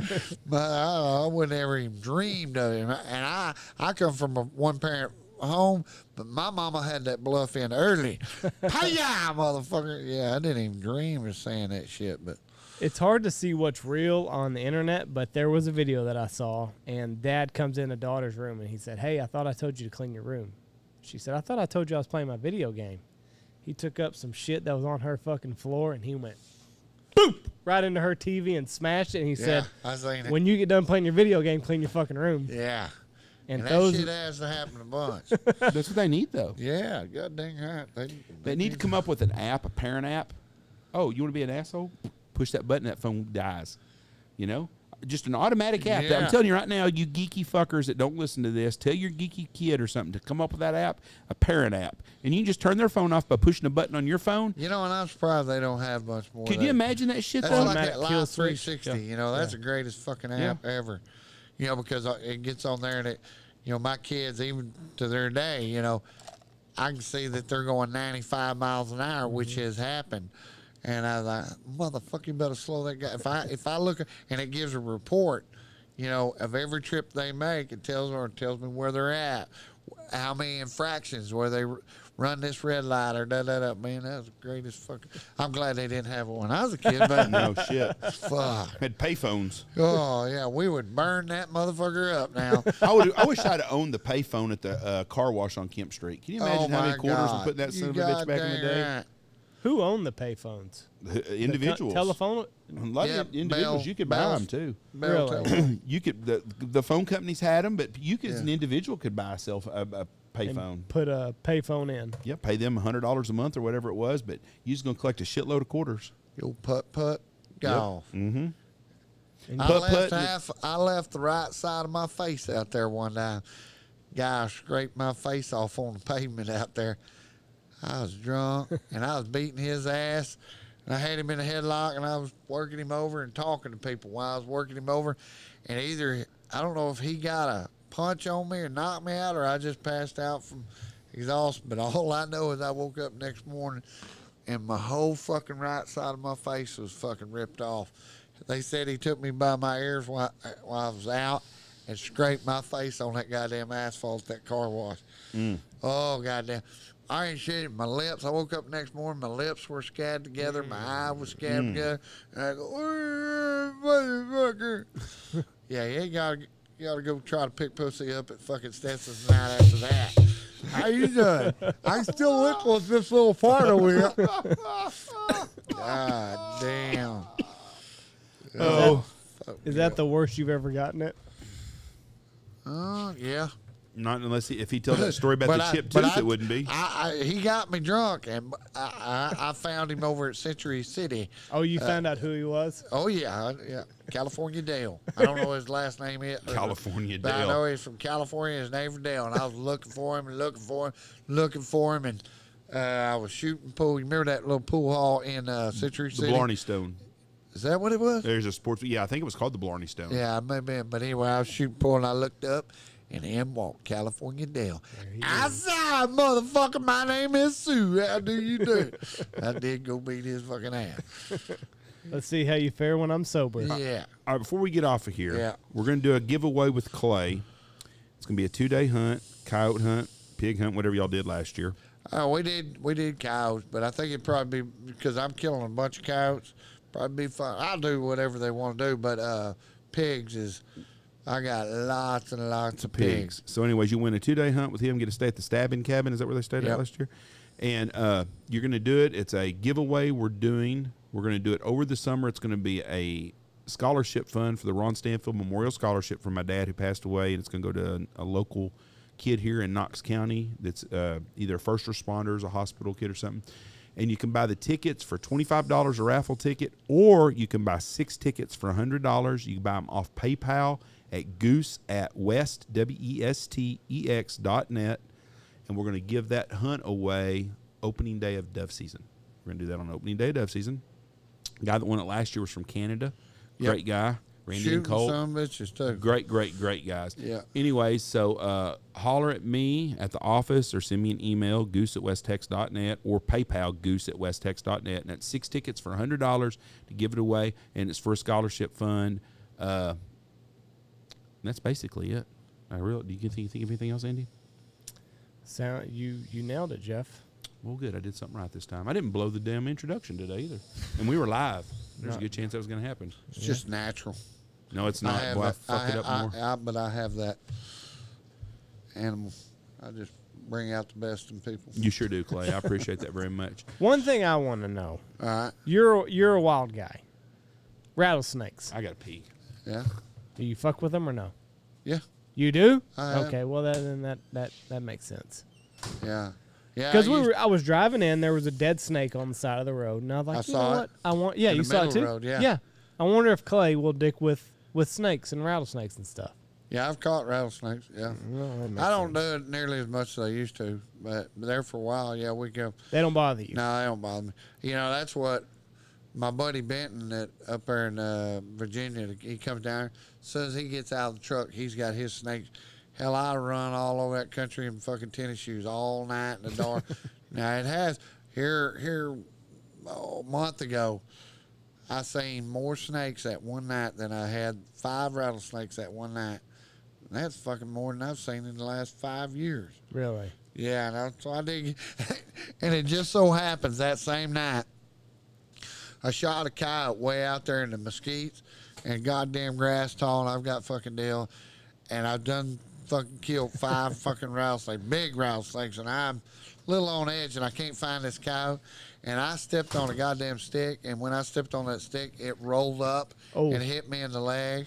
I ain't shitting that right that fucking high. Yeah. So but I need to get me some damn. I'm deathly afraid of snakes of any kind. I'll tell you a story about fucking with snakes. We was over there at a deal. Over there, a guy named, I won't even mention his name, but anyway, he. No, I don't give a shit. Hell, there's a guy named Lloyd Potsky, and old Lloyd Potsky was fucking fucking with a rattlesnake over there, and Bill Tom Fleming, he was sitting there, and he said, they had a little old rattlesnake, and old Lloyd went fucking with that goddamn rattlesnake, and the goddamn, he goes over there and said, goddamn, and Bill Tom tells him, he said, Lloyd, you better quit fucking that goddamn rattlesnake. That some bitch gonna goddamn bite you. He said, fuck. Ain't a snake alive, goddamn killer Potsky. Boy, about that time, that fucking some bitch bit him on the fucking thumb, I think it was. and he said, goddamn, old Bill Tom, he said, goddamn, Lord, we're gonna have to fucking get you to the hospital. He goes, now you better check on the fucking snake. And a snake alive, kill a fucking Potsky. A little bit later, that fucking poison started right there. He went to the hospital. We had a game warden in Oklahoma telling us a story about he got a call one time on this mountain, and it was a hill, rocky hill. Guy had been snake bit. And we were duck hunting in this field next to it, and he was right there. So he's telling me about it, and he said, yeah. So I drive down there, and he said this old meth monster from that town there had been bitten. The ambulance was blowing up, and he's like, his old hand, he got bit, and you could see the puncture wounds in his hand. He's like, damn, what were you doing? Oh, I was just walking down the ditch right there. He said, how'd the snake bite you? Well, yeah, I saw one. I tried to pick it up. He goes, now, you know that's posted. You're not supposed to be up there snake hunting. Oh, I wasn't snake hunting. He said, you're telling me the truth, right? God dang it, no, I knew I wasn't supposed to be up there. He said, my bucket's up there, and I got a snake over there by it, and my claw, my catchers are over there. It's like, okay. So he said, went up and got the stuff, got it to the hospital. It was a dry bite. He said 3 days later, I get a phone call. Hey, they just called out to dispatch the ambulance to the same place from their day from a snake bite. So he goes up there. It's the same guy. He's like, I thought I told you not to be doing that. I know. This time his old hands all swelled up and shit. It wasn't a dry bite. It's bit in the same fucking place almost. He's like, what are you doing? He goes, well, I went to the hospital the next day and talked to the guy and asked me, he said, what are you doing? He said, well, what I do is I catch him in them snake handlers, and then I reach down to grab him. He'd let go of it and try to grab him at the same time, and he'd let go of that snake before it was all he done. He turned and bit him twice on the fucking hand. Damn. He said, I wrote him a ticket for no trespassing, but got bit twice by a snake, but did it both times the same way. Reached to grab it and let go of the deal before grabbing it. Slow learner. I think you knew that old boy in Arizona you knew that was selling meth. Exactly. All right, Clay. Clay Reid, it's been 3 hours. This is crazy. Doing a good Goes by job. in a hurry. We'll have you on again soon. You enjoyed motorboating, my friend. You've earned it. Don't sprain your tongue. Dang right. Those are awesome. It's kind of like as somebody talking the other day, talking about getting old and her titties starting to sag, and she goes, it's kind of like that old man. I said, asked that old guy, I said, what the hell's that hair underneath your titties? And the gal says, my pussy.